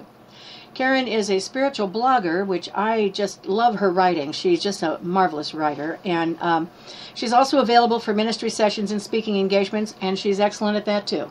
So contact her by email at honoringhands@aol.com. That's honoringhands@aol.com. Pastor Karen, will you open us with prayer and then deliver your wonderful message today? We can't hear you. We can't hear you. How about now? Now we can do it. Okay. Heavenly Father, we enter your gates with thanksgiving and your courts with praise of your holy name. You are worthy, Lord Jesus, to be honored, worshipped, adored, and we lift your name on high, Lord Jesus. Father, we give us an understanding of our authority in you today, Lord, that that we are armed with the authority that you had in this world, and that you have turned it right around and said to us, now you go into the world and you take my power and you take my authority. Father, we thank you for the eCRUSADE, and we thank you, Lord Jesus, that we can go forward in your name. In Jesus' name we pray. Amen. Amen. God gives authority to man. Genesis 1:26 through 27, God said, let us make man in our image, in our likeness, and let them rule over the fish of the sea and the birds of the air, over the livestock, over all the earth, and over all the creatures that move along the ground. So God created man in his own image. In the image of God he created him. Male and female he created them. God armed humanity with authority over all the creatures and earth itself. He gave mankind dominion over the earth to rule it. Earth still belonged to God, but it was man's opportunity to rule over it. God, the ultimate ruler and authority of all things, gave humanity its own little corner of creation to rule over. When God established an issue, it's established. Just as creation is bound to follow the natural laws established by God, God follows his own laws. Since God is ultimately righteous, God's word is ultimately true. God cannot go back on his word, because to deny his word would be to deny his authority, which establishes his word as truth. Now God armed humanity with authority over the earth.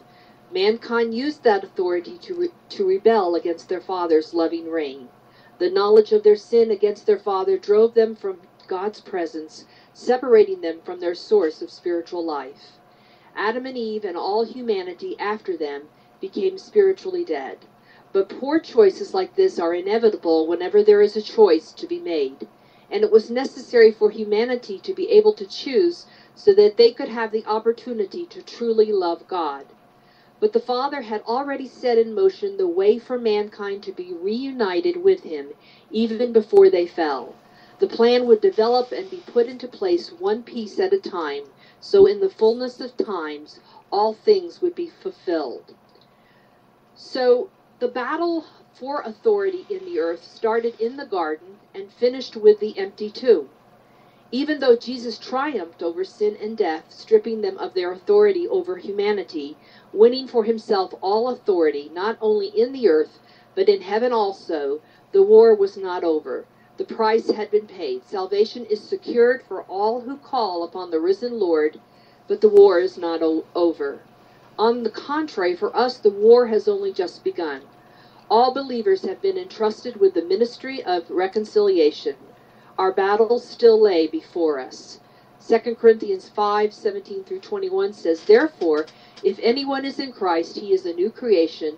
The old has gone, the new has come. All this is from God, who reconciled us to himself through Christ and gave us the ministry of reconciliation. That God was reconciling the world to himself in Christ, not counting men's sins against them.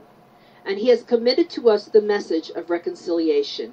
We are therefore Christ's ambassadors, as though God were making his appeal through us. We implore you on Christ's behalf, be reconciled to God. God made him who had no sin to be sin for us, so that in him we might become the righteousness of God. You see, each believer, everyone who's called by the name of Christ, has been given the ministry of reconciling this world to God through the good news of Christ's sacrifice. We are ambassadors, honored representatives of the kingdom of God. God is making his appeal to the inhabitants of this earth through each of us. Our Heavenly Father would not send us into battle for the souls of the lost without equipping us for the task. The Spirit of Christ dwells in us, and we are new creations in Christ, and Christ has been awarded every power and authority. Colossians 2:8 through 10 says, see to it that no one takes you captive through hollow and deceptive philosophy, which depends on human tradition and the basic principles of this world rather than on Christ. For in Christ all the fullness of the deity lives in bodily form, and you have been given fullness in Christ, who is the head over every power and authority. Jesus, having received all authority and power, in turn delegates that authority to his believers. This doesn't mean Jesus has given his followers a blank check to spend however they see fit. The authority invested in Christ is not trivial or to be considered lightly. It is not for disciples to use at their own discretion. On the contrary, we are to submit ourselves to the authority of Jesus and be used by him as he wills. So much of the teaching in the church for the last 30 years has twisted the Word of God around backwards. If you want to understand the source of the power in Jesus' ministry, listen to the words of Jesus himself. In John chapter 5, verse 19, Jesus gave them this answer, I tell you the truth. The Son can do nothing by himself. He can only do what he sees his Father doing, because whatever the Father does, the Son also does. Jesus was submitted to his Father. He didn't decide what miracles he was going to do. He just followed the Father's instructions. He only did what he was instructed to do by the Father. Because Jesus was completely obedient to follow his Father's instructions, God could manifest his power through his yielded Son. Likewise, if we as followers of Christ Jesus want to be used by God, we have to submit ourselves to the Lordship of Jesus. That means more than just confessing with our mouths that Jesus is Lord. It means we have to be submitted to his Lordship. Slaves are obedient to their master, and slaves don't do their own thing. If a slave wants to be trusted by his master, he follows his master's instructions. If a slave won't follow instructions, he is never entrusted with authority by his master. But if a slave is obedient, he is entrusted to do the work of his master. John 14:12-14 says, I tell you the truth, anyone who has faith in me will do what I have been doing. He will do even greater things than these, because I am going to the Father. And I will do whatever you ask in my name, so that the Son may bring glory to the Father. You may ask me for anything in my name, and I will do it. Now Jesus tells his followers that they will do the works he is doing, and greater, because he is going to the Father. Many teachers have taken John 14:12-14 and made lots of money telling churches that God will do whatever a person wants if they ask in the name of Jesus. But look at the meaning of what Jesus is saying. It's spelled out in the parentheses. Jesus is saying, I will do whatever you ask in my authority and character, so that the Son may bring glory to the Father. This is a far cry from most teachings, but it fits in perfectly with the context of Jesus' ministry. Jesus exercised miraculous power because he only did what he saw the Father doing. The Father approved of Jesus' submitted life and proved it with signs and wonders and miraculous displays of God's power. We are told that we will do these same things if, like Jesus, we are submitted and ask in the authority and character of Jesus, so that the Son may bring glory to the Father. God put his seal of approval on Jesus' submitted life and worked miracles through him. Acts 2:22, Men of Israel, listen to this. Jesus of Nazareth was a man accredited by God to you by miracles, wonders, and signs, which God did among you through him, as you yourselves know. God likewise approved of the ministry of Paul and Barnabas and made it possible for signs and wonders to be done by working through them. Acts 14 verse 3, So Paul and Barnabas spent considerable time there, speaking boldly for the Lord, who confirmed the message of his grace by enabling them to do miraculous signs and wonders.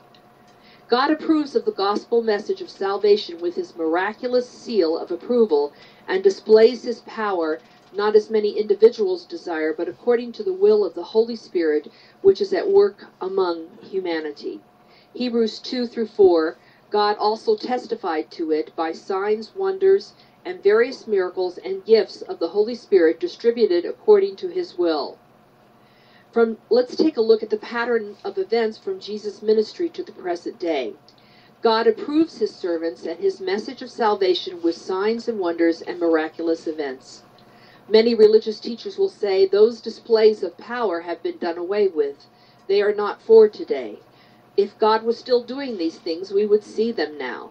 But listen instead to the Word of God.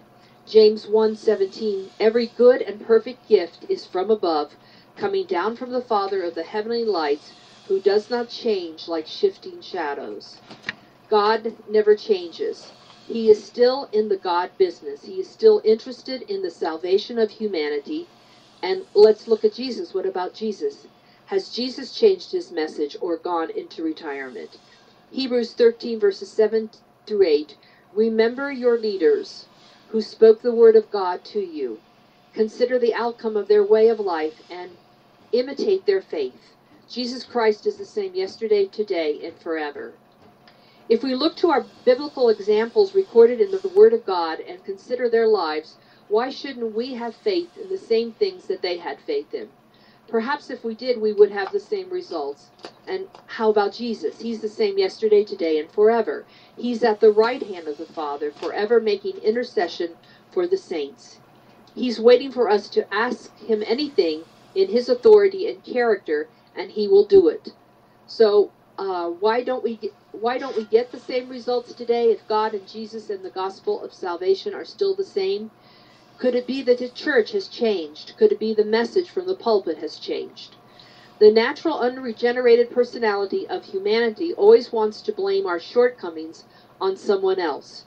Teachers of religion say that God has changed his ways and miracles are not for our day. The scriptures prove to us otherwise. But we live in perilous times. Twisting the truth of God is easier than denying God's word altogether. The dragon, Satan, the father of lies, is at work in the hearts of the children of disobedience. To convince people that God never existed is impossible, but to twist the truth into a lie and say that God has no power for today is much easier. 2 Timothy 3, 1 through 5. There will be terrible times in the last days. People will be lovers of themselves, lovers of money, boastful, proud, abusive, disobedient to their parents, ungrateful, unholy, without love, unforgiving, slanderous, without self-control, brutal, not lovers of the good, treacherous, rash, conceited, lovers of pleasure rather than lovers of God, having a form of godliness but denying its power thereof. Have nothing to do with them. Religion teaches a form of godliness but denies any power for today. If we have our ears open to the words of God, rather than a desire to hear what makes us feel better about ourselves, we will know we shouldn't have anything to do with anyone who appears to be godly, but denies there is any power in godliness. It is godliness, holiness, being set apart for God's purposes that authorizes and empowers believers. God has not changed his miraculous plan for spreading his good news of reconciliation to humanity.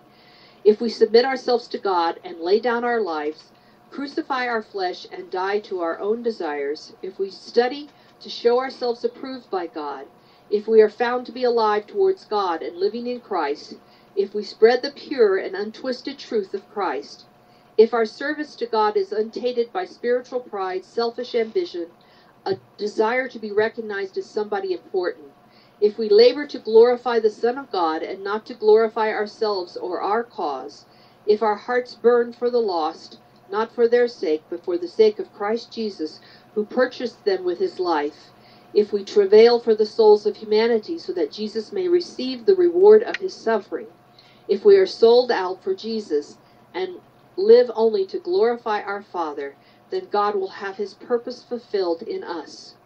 And what is our Father's purpose for us? Matthew 28, 18 through 20 says, Then Jesus came to them and said, All authority in heaven and on earth has been given to me.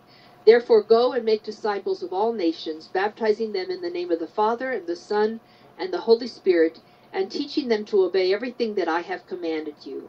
And surely I am with you always to the very end of the age. You see, the authority of the believer rests in submission to Christ Jesus, the Lamb that was slain, the beginning and the end, the Lion of the tribe of Judah, the great I Am. Our authority in this earth only extends as far as our submission to Christ. Christ's authority knows no bounds. If we will die to self so we may live for Christ, then we will wield authority in this earth.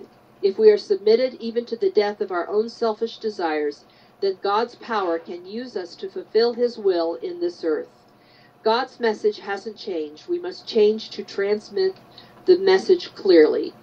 Romans 12:1 says, Therefore I urge you, brothers, in view of God's mercy, to offer your bodies as living sacrifices, holy and pleasing to God. This is your spiritual act of worship.